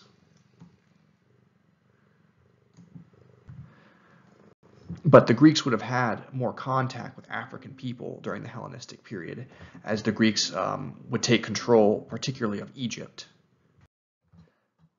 Now that we've discussed slavery in ancient Greece, we can discuss gender relations in a bit more detail in ancient Greece. From the Archaic period and really beyond, many of these points that we're going to make about the Archaic period are true of later times in Greek history. As mentioned before, Archaic Greece, and really Greece afterward, was a very patriarchal society. Women did have basic human rights. They could appear in court, but they could not testify on their own behalf. They would have to have a man testify for them in court, whether it was their father, their husband, a brother, perhaps a son. Women were, however, heavily involved in the economic production in Greece, especially domestic economic production like weaving. Women would work as weavers in the home, women of the middle and upper class. Upper and middle class women were expected to work within the home, and really they were expected only to leave the home when it was absolutely necessary, They would go out for religious observances and things like that. Women often were priestesses in Greek society. Working class women were allowed a little bit more wiggle room in these gender relations. Working class women were more likely to be permitted to work outside of the home to make money for themselves and for their families, whereas middle and upper class women were supposed to work, but inside the home for their husbands and their sons. And of course, a lot of these gender rules did not apply to enslaved women. Um, Enslaved women had to do whatever their master or mistress told them to do. Women could not become citizens in the same way that men could, and they could not vote. And there were also additional laws about how women were supposed to dress and carry themselves in public. Sumptuary laws, laws about clothing. Women were supposed to keep their heads covered with a scarf of some kind in public. Women were supposed to oversee domestic labor, weaving cloth, as I mentioned before, raising children, cooking. These things were seen as being the domain of women in Greek society. And women married very young in Greek society. They typically married in their teens, often to men that were 10 or more years older than them. And we would consider this kind of age difference between a man and a woman to be oppressive today in our society. But for the Greeks, this was a very normal thing. Marriages would be arranged by male guardians, usually the potential bride's father and the potential groom's father. Women often did not have a lot of say in who they were supposed to marry. That doesn't mean that these marriages could not be loving, though. Men and women who were married did often love each other in ancient Greek society. These arranged marriages were considered to be the norm, so these are not mutually exclusive things, a relationship or a marriage of love and a relationship or a marriage of convenience. For the Greeks, they could be one and the same. And women's sexuality was tightly controlled. Infidelity was extremely frowned upon for women. There were very harsh penalties for women that committed adultery, that had sex outside of marriage. For men, having sex outside of marriage, it was not really a problem, so long as the woman that they had sex with outside of marriage was not married. Women were, of course, not permitted to have these relationships outside of marriage. Divorce was actually permitted in ancient Greek society, but it had to be initiated by men. So the terms of the divorce would often be very unfavorable to women. Here is a terracotta lekithos, or olive oil vessel. It's from Attica, 560 through 530 BCE. It's in the Met Gallery of New York City, and it's showing a archaic Greek marriage procession as the bride leaves her home to go join the home of her husband. This is a patriarchal society, but also a patrilocal society, meaning that the bride becomes part of the groom's family. Now that we've talked about archaic Greek gender relations, I want to talk about ancient Greek fashion as it developed in the Archaic period and would continue even beyond the Archaic period. Compared to the Minoan and Mycenaean periods, Greeks wore less revealing clothing during the Archaic and early Classical periods and beyond. During the Archaic period, women wore tunics called the peplos, which would be fastened with pins at the shoulder. Men wore tunics that were called chitons, and they were closed with buttons or sometimes with brooches. Over time, women began to wear a version of a chiton as well, but their chitons were longer and more like a dress than a tunic. Both sexes would have worn cloaks and head coverings of some kind in colder weather or outside of the home. Men often wore wide-brimmed hats or caps of a variety of types, and women often wrapped cloaks around their heads, especially when they were out in public. It was considered to be a sign of modesty for a Greek woman to have her head covered in public. Women usually kept their hair long in Greek society, and they wore it in a variety of hairstyles, either up or down, different types of braids and styles. Men in the Archaic period typically wore their hair long, although shorter hair would become more popular in the Classical period, as you can see on the slide. In Greek society, mature men would grow facial hair. Younger men would shave until they could grow a thick beard for themselves, although the clean-shaven style would become a lot more popular towards the end of the Classical period and at the beginning of the Hellenistic period. Women also wore cosmetics and would remove their body hair as well in a variety of ways. Both sexes would have worn open-toed sandals in most weather. Trousers in ancient Greek society, that is pants, were rarely worn by Greeks, and they were identified with barbarian cultures. They were seen as being barbaric. Here are some additional images of clothing from ancient Greece, from the Archaic period and beyond. You can see the chiton worn by women. It's closed with buttons along the shoulders and arms. Women's tunics are a lot longer, more like a dress.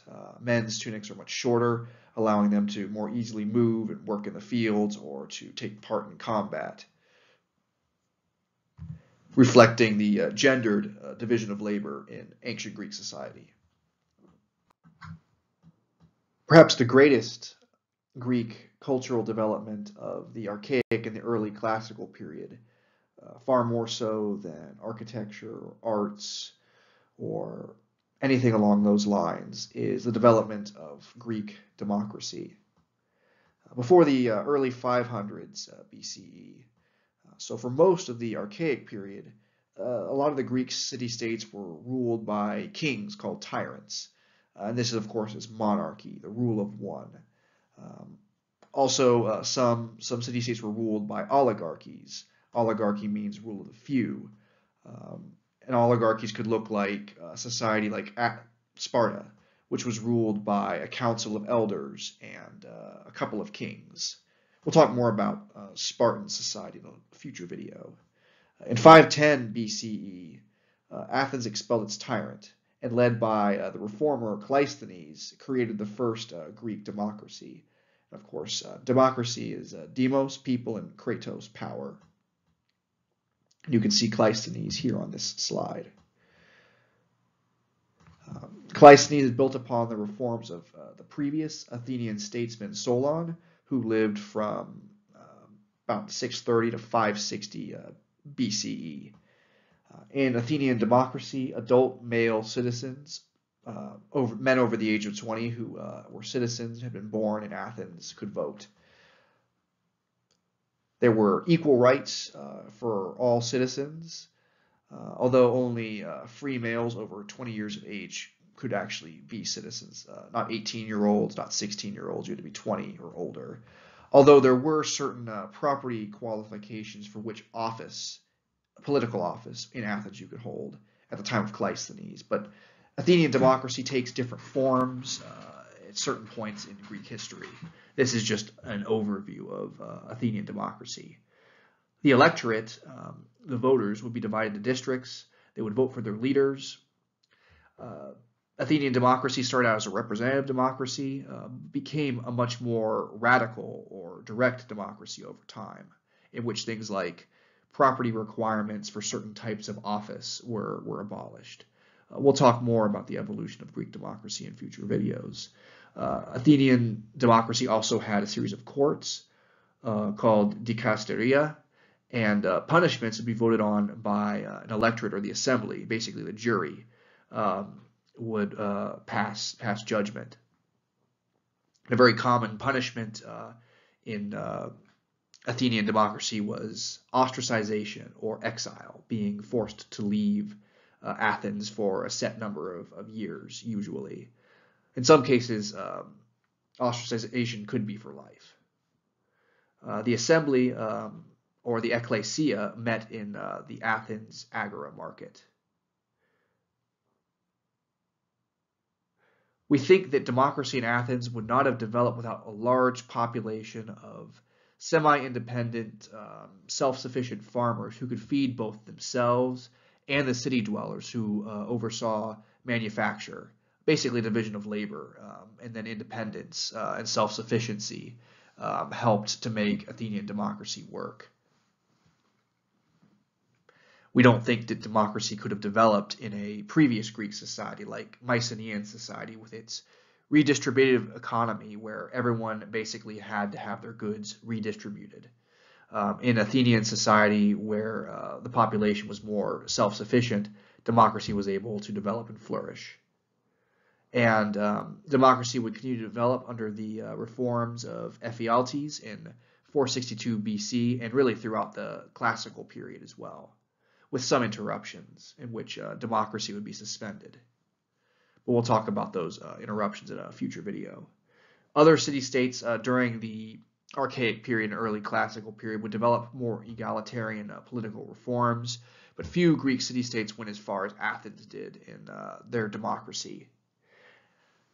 And this is one other point I want to make. To the Athenians and really to the Greeks, the idea of aristocracy and democracy were not mutually exclusive. To the Greeks, aristocracy meant rule of the best. That's literally what democracy means. And basically, democracy was the best way to have aristocracy. The electorate would vote for the best, most qualified citizens and give them power. And these best, most qualified citizens would become the leaders of Athens, the archons, the strategoi, etc. Nowadays, we generally think of democracy and aristocracy as being the opposites of each other. Aristocracy is people who have power because of their parentage and their lineage, whereas democracy is the people voting to give others power. But for the Greeks, aristocracy was not about lineage. It was about just being the best. It was about having the most arete. Here is an archaeological excavation of the Agora at Athens, as well as an artist's reproduction of what the Agora may have looked like in archaic and early classical times. The ecclesia met in the Agora, and the courts met nearby as well. The ecclesia used pieces of pottery as ballots for their votes. They would use broken pieces of pottery, which the voters would write on, or for more important votes like ostracizations, they would use specially made clay tokens to prevent voting fraud. Now that we've discussed archaic and early classical Greek society, we can discuss how the Greek military of these periods was a reflection of Greek society and values. The backbone of the Greek military during the archaic and classical periods was the hoplite. They were named after their round shield called the hoplon. Hoplites were considered heavy infantry, equipped with full armor, shields, and swords and spears, and they would fight in close order in what was called the phalanx. Hoplites were generally not professional soldiers. They were citizen soldiers who had regular professions, especially in agriculture, and they would volunteer to fight. In some cases, they were conscripts in places like Athens, where the citizens, once again, free adult males, were expected to fight as part of their civic duty. There were some professional soldiers and professional military classes, though. Sparta had professional military classes, men trained to fight from the age of 7. Some Greeks fought as mercenaries as well. The hoplites fought in tight formations, which would have required high levels of discipline. The hoplites would be supported by cavalry and unarmored light infantry called peltasts. Peltasts were armed with ranged weapons like javelins, slings, and archers were used as well, but to a lesser degree. The Greeks preferred melee combat. As mentioned before, hoplites tended to come from agricultural communities. They were usually of middling status. They had to be in order to pay for their armor and weapons. Poor men who wanted to serve in the military might do so as peltasts, light infantry. Rich men were more likely to serve in the cavalry because they would have to be able to pay for their own horses. The Greek city-states frequently fought each other during the Archaic and early classical periods, but they came together in leagues to fight external threats like the Achaemenid or Persian Empire. As you can see, the hoplite system reflected the comparatively egalitarian nature of the Greek society during the Archaic and early classical period. Now I want to talk a little bit more about the class systems of the Archaic and early classical Greek military.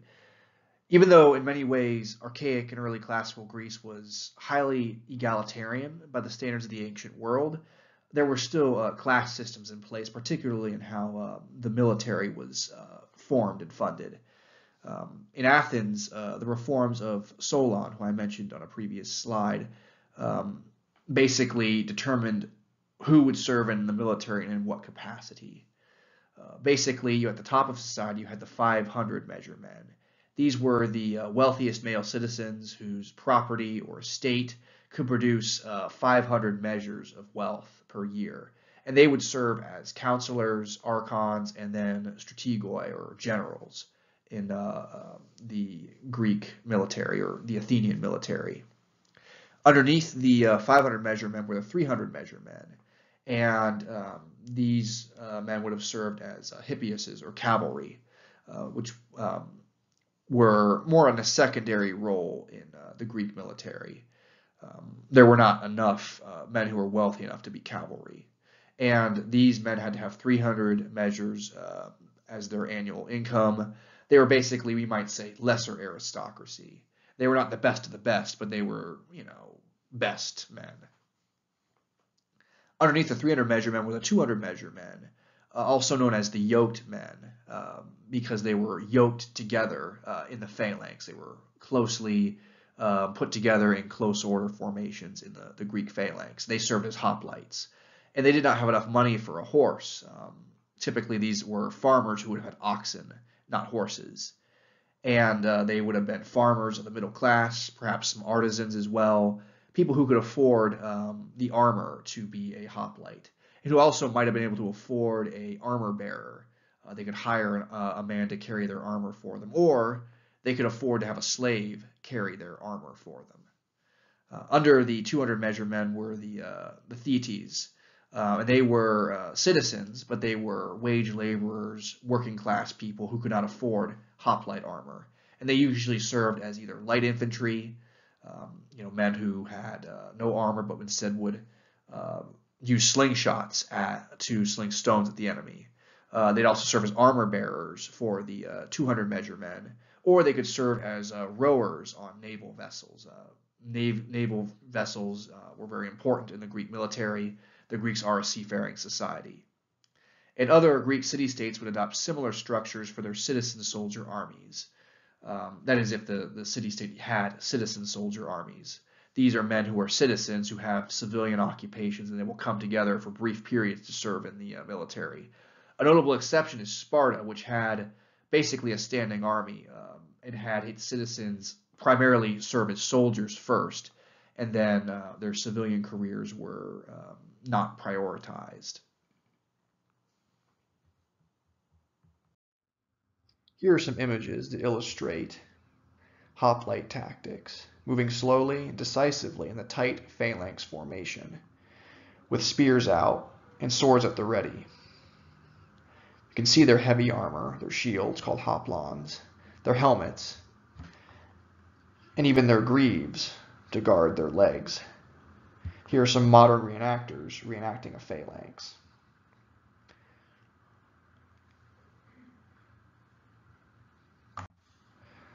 Sometimes the hoplites would decorate their shields with personal designs. In other cities, like Sparta, the hoplites did not decorate their shields, but instead had the symbol of the city, the letter lambda, on their shields. Here's some examples showing the evolution of Greek armor, specifically Greek helmet technology across the Archaic and early classical period, and even beyond. Perhaps the most famous and iconic of all Greek helmets and armor is the Corinthian helmet shown here. And we think that Corinthian helmets began to be used in either the 700s or 600s BCE. Early examples are rather unsophisticated. They do have very good protection, but there's not much room for the wearer to speak or breathe through this very narrow slit here. Over time, they will make extra slits for the ears so that the wearer can hear better, and they will make this lower slit here a little bit wider so that they can breathe better and project their voice better. You need to be able to communicate with your comrades in battle. And there's also some other examples of Greek helmets. You have what's called the Illyrian helmet, and it provides less protection than the Corinthian helmet, but certainly allows for a lot more easier vision. And it's going to be used up to about the 300s BCE. The Corinthian helmet, the most famous Greek helmet, actually seems to have fallen out of favor sometime after the Persian Wars. There's other helmets as well that are less well known, like the Chalcidian. Chalcidian's used a little bit later, but it offers some of the same elements of the Illyrian and the Corinthian element mixed together. There's a bit of a nose protector, a nose guard, but there's also a lot more open space so the viewer can, the wearer can see more as they're wearing the helmet. And protection is important, but being able to see and hear on the battlefield also is very important and can save your life as well.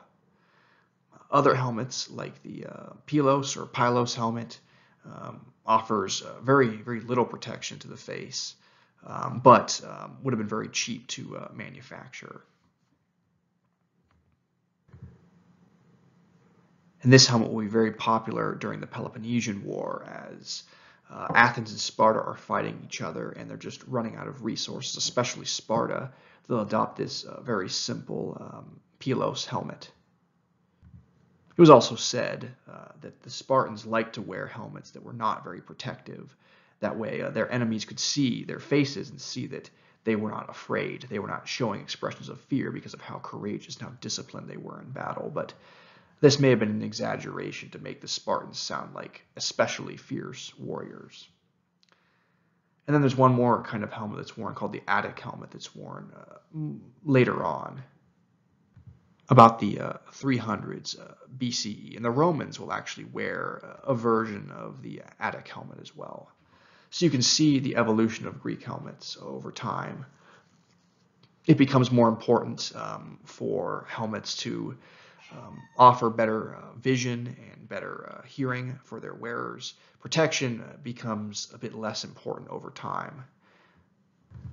And it was probably more important for Greek soldiers, hoplites, to be able to see and hear better, just as they were adapting their phalanx technology to make their phalanx maneuvers quicker and more complex. They needed to be able to see and hear better. But that comes at the expense of extra protection. And this slide gives some perspective on the kind of helmets that the Greeks might have been wearing during the Persian War specifically. On the right is a Corinthian helmet of the older style. You can see it doesn't have ear slits, but it was found with a skull, the skull of its wearer or owner. We don't exactly know how the wearer died. Perhaps he was struck through the eye with an arrow.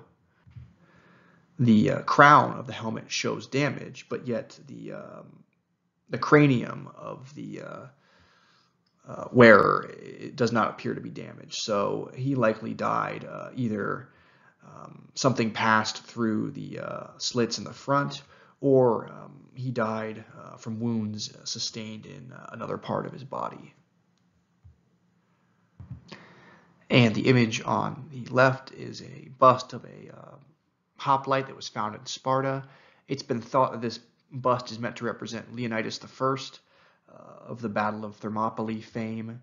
And this bust shows a Spartan, possibly Leonidas, wearing what looks like either a very open Corinthian helmet or perhaps a Chalcidian helmet.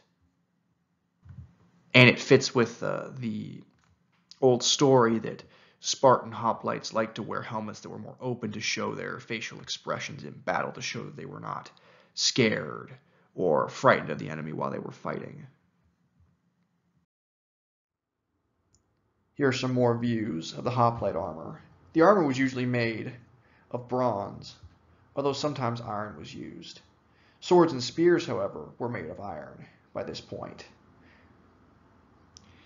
Here's an example of a Spartan warrior. Once again, we see that he does not have a customized personal shield. He has the symbol lambda for Sparta on his shield. Interestingly, this soldier is not wearing bronze or iron for his breastplate or cuirass. He's wearing one made of linen, which is much cheaper, but far less protective. Here are some images of peltasts. They wear much less armor, if any. They use javelins and slingshots, and their goal was to harass the hoplites into breaking formation.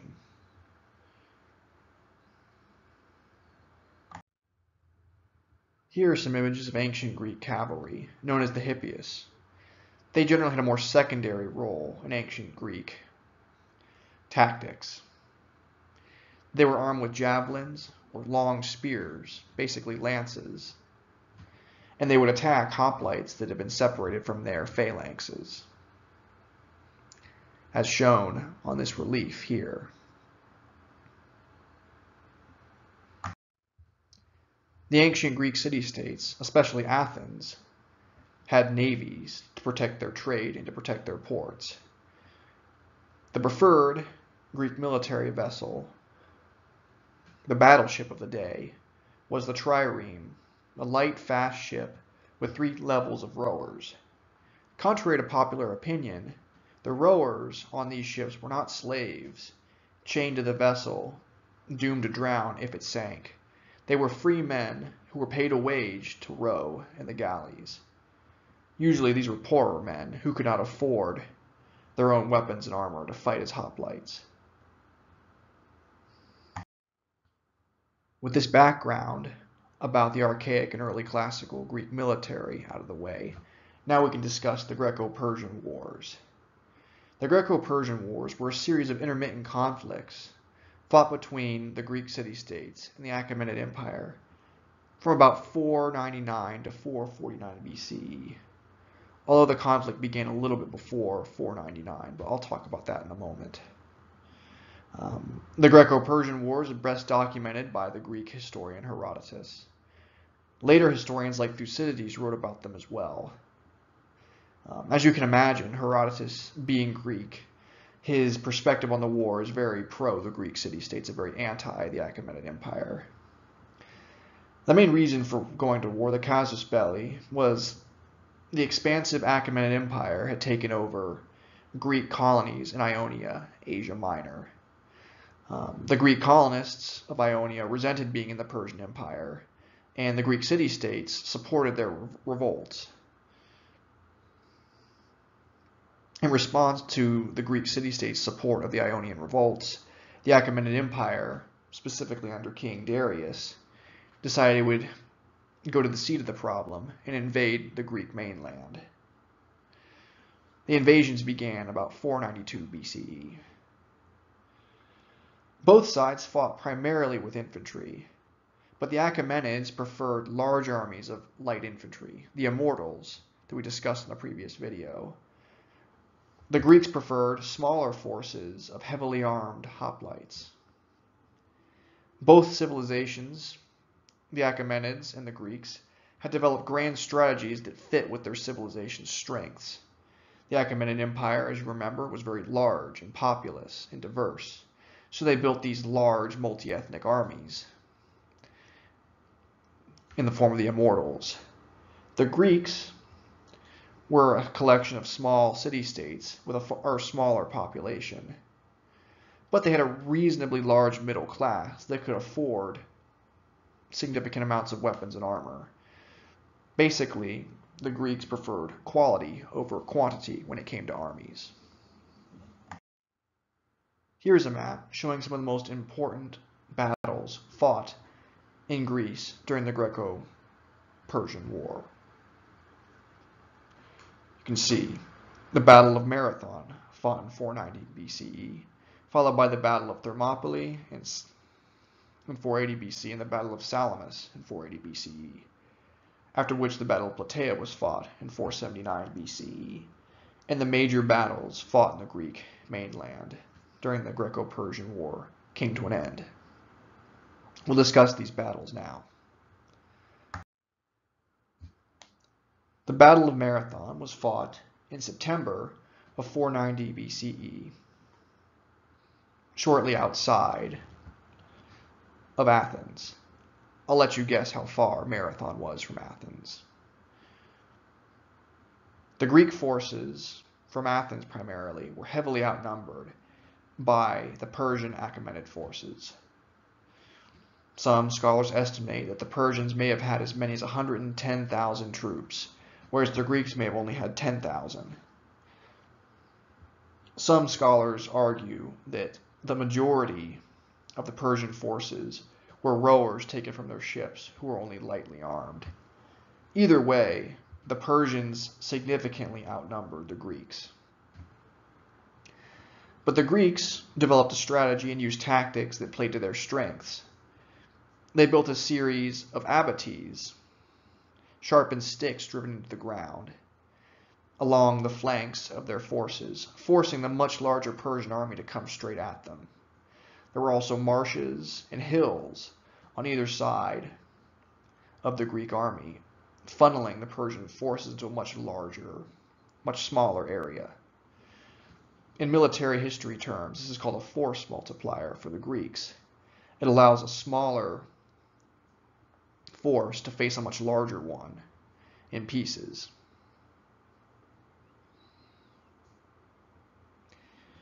In the end, the battle was a massive success for the Greeks. They routed the Persians, even though they had sent out for help from Sparta. The runners, the Athenians, dispatched to Sparta, had to run a lot further than 26 miles, the distance from Marathon to Athens. They had to run over 150 miles to reach Sparta. One of the runners, Phidippides, made it from the battlefield all the way to Sparta, carrying the message calling for reinforcements, only to promptly die from the exertion. Now we'll discuss the Battle of Thermopylae, probably the most famous of the battles of the Greco-Persian War. It's been portrayed in numerous forms of media, including films, some of which are much more accurate than others.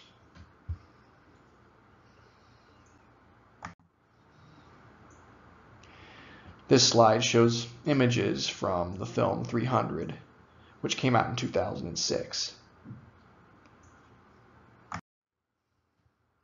At the Battle of Thermopylae, fought in the summer of 480 BCE, between 70,000 and 300,000 Persians faced about 7,000 Greeks. The Greeks were led by King Leonidas of Sparta and his 300 troops.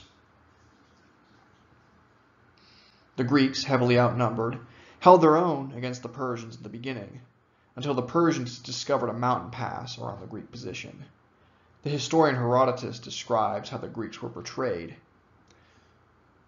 leading to the Persians finding this mountain pass. The Persians then were able to surround the Greek force and destroy it. The battle was a massive victory for the Persians, but The sacrifice of the Greek soldiers, particularly the 300 Spartans, galvanized the disunited Greek city-states together to resist the Persians. After the Battle of Thermopylae, the Persians continued towards Athens, where they burned the city, but this act only further intensified Greek resistance. Here are some images of the pass at Thermopylae. You can see how steep the mountains are, how difficult it would have been for the Persians to pass by the Greeks without knowing the secret paths of the mountains.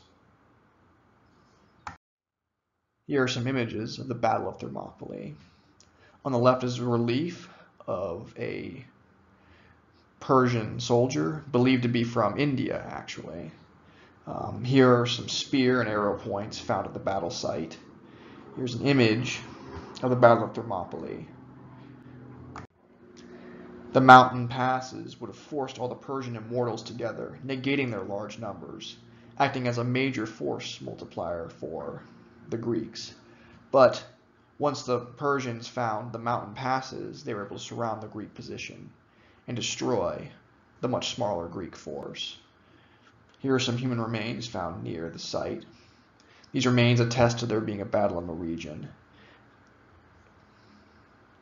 as these bones often show signs of combat wounds. After the Battle of Thermopylae, the Persians destroyed the city of Athens, which only served to galvanize the Greek city-states against the Persians. Although the Athenians had lost their city, they had not lost their navy, which was their greatest military asset. The Athenian strategos, or general Themistocles, recognized that the Greeks, and Athens especially, would need a large navy to defeat the Persians. He wanted to play to the strengths of the Greek people, which are seafaring strengths, their naval strengths. The Persians were not a seafaring civilization in the way the Greeks were. Most of the Persian navy was actually made up of other cultures, the Phoenicians, the Egyptians, even some Ionian Greeks that had been basically pressed into service of Persia. So Themistocles wanted to take advantage of the naval weakness of the Persians and the division of the Persian navy in order to defeat them. Themistocles used silver from a mine discovered at Laurium in 483 BCE to pay for this fleet. That mine held over 100 talents, or about 100 million US dollars today, and the silver was minted into coins, which were used to purchase these ships. Coin-making technology was actually from Anatolia, from the east, but the Greeks adopted coin-making during this period, minting of coins during this period. Working-class Athenian men, the Thetes, who could not afford to become hoplites, could serve as rowers on Athenian warships called triremes. Here is a modern-day spelunker investigating the Laurium silver mines outside Athens. And these mines were, the silver from these mines were used to fund the Athenian navy. Here are some Athenian tetradrachmae, or Athenian coins. These are minted probably between 465 and 462 BCE, so a little bit later than Themistocles. But they feature the bust or profile of Athena, and then the owl, the symbol of Athena and the symbol of Athens. Here are some reconstructed images of triremes. Triremes were called triremes because they had 3 rows of oars. Triremes typically had about 200 crew aboard, mostly rowers, but there would be a complement of 8 to 10 archers and hoplites who would fight on the upper deck, basically as marines. During battle, the sails would be pulled down, and then the ship would just be powered by its oars. Triremes were very fast and very maneuverable, even without a keel and a rudder. Instead, they were actually steered by 2 large oars on the back of the ship, at the stern of the ship. But these ships were very unstable in open sea because of these large open areas. So they would actually have to be put ashore at night so that sailors could rest in peace and not worry about their ship sinking as they slept. And of course, conditions aboard these triremes were very unpleasant, very cramped, dirty, uncomfortable. People in the rows above you, sweating on you, people bleeding on you, or other really uncomfortable, dirty, cramped conditions. So even though this was a good way for poor men to serve in the Greek military, it could be very dangerous and very unpleasant as well. And also remember that these men were not slaves. They were not galley slaves. They were there of their own volition because military service was part of their citizenship. But the service still could be very, very difficult at the same time. Here is another modern recreation of a Greek trireme. You can see a ram on the front of the vessel. These triremes, they would row into battle and they would try to sink enemy ships with their rams. The Greeks their ships were much more maneuverable than the Persian vessels, so they had an easier time sinking the Persian ships. Also, archers and hoplites would be on the upper decks to fire at arrows at enemy ships.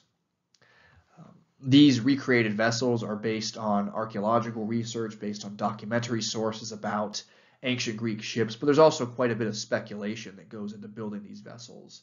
So archaeologists work together with engineers and shipbuilders to try to figure out how these ships were built and then how they would have performed in battle. And actually, they'll take modern people and they'll have modern people row these ships to see how fast they could go, how maneuverable they were. This is called experimental archaeology for those that are interested in archaeological terminology. And again, these triremes, even though they were very effective in naval combat, they were not very good on open seas. All of these open compartments meant that the ship could take on water very easily, and they would basically be bounced around in the waves, and they could sink very easily. So ideally, triremes would put ashore at night to try to avoid storms and to give their crews a rest.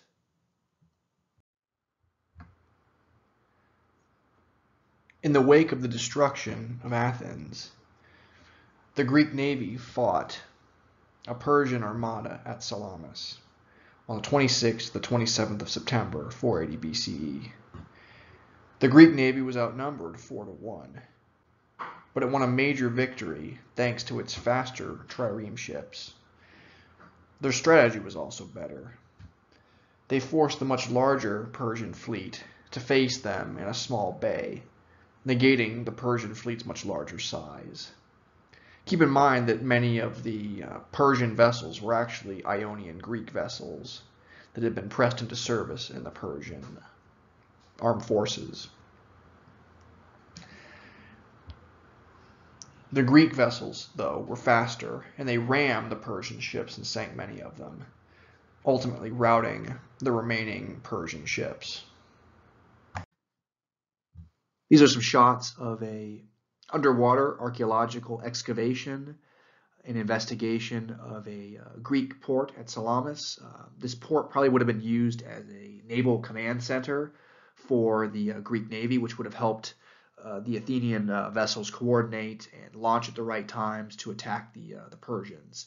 And you can see the diver investigating the foundation of the port here in this slide, and you can also see that underwater archaeologists have erected barriers around the site. That way the water can be pumped out and they can investigate the site without having to put on a diving suit and be underwater. Because underwater archaeology is very challenging and can be very dangerous as well. The Greek naval victory at Salamis greatly weakened the Persian military's invasion of Greece. It led to the Battle of Plataea in August of 479 BCE. And the Battle of Plataea fought to the south in the Peloponnesian Peninsula. 80,000 Greeks defeated between 70 and 120,000 Persians. In this battle, both sides were a lot closer in size. The Persians, under General Mardonius, were overconfident. They charged the Greek position, only to be pushed back after General Mardonius was killed. The Persians had some Greek subjects and allies fighting on their side, but these Greek conscripts fought poorly, probably due to low morale. They probably didn't want to fight with the Persians against other Greeks, especially after what happened at Thermopylae in Athens. In the end, the Greeks were victorious at the Battle of Plataea, and their victory there brought an end to the major Persian invasions of the Greek mainland. After the battle, the Greeks would go on the offensive and retake their colonies in Ionia until about 449 BCE, when the Greeks made peace with the Achaemenid Empire, emerging from their conflict with Persia victorious. The Greco-Persian Wars were a very significant event in both Greek and Achaemenid history. The war weakened the Achaemenid Empire, setting the stage for its defeat by Alexander the Great in the 330s BCE. At the same time, it strengthened the Greek city-states, specifically Athens and Sparta. The war strengthened and galvanized Greek identity and culture, prompting the cultural achievements of the late classical period. It brought the city-states together, but only temporarily. Former allies, Sparta and Athens, would go to war against each other in the Peloponnesian War of 431 through 404 BCE. This conflict weakened the Greek city-states and set the stage for the Macedonian takeover of Greece in 338 BCE, leading to the Hellenistic Age. Conclusion. Greek culture developed significantly during the Archaic and early Classical period. Pottery, sculpture, and architecture advanced significantly and became more sophisticated. Initially, the Greeks borrowed from other cultures, but they soon became innovators in all of these fields. Greek society was more egalitarian and democratic during the Archaic and early Classical period, once again, by the standards of the ancient world. The Greek social arrangement in this period, small farms, an agricultural middle class, inspired the hoplite system, which allowed the greatly outnumbered Greek city-states to defeat the much larger Achaemenid Empire. Additionally, this agricultural system facilitated the rise of Greek democracy as well.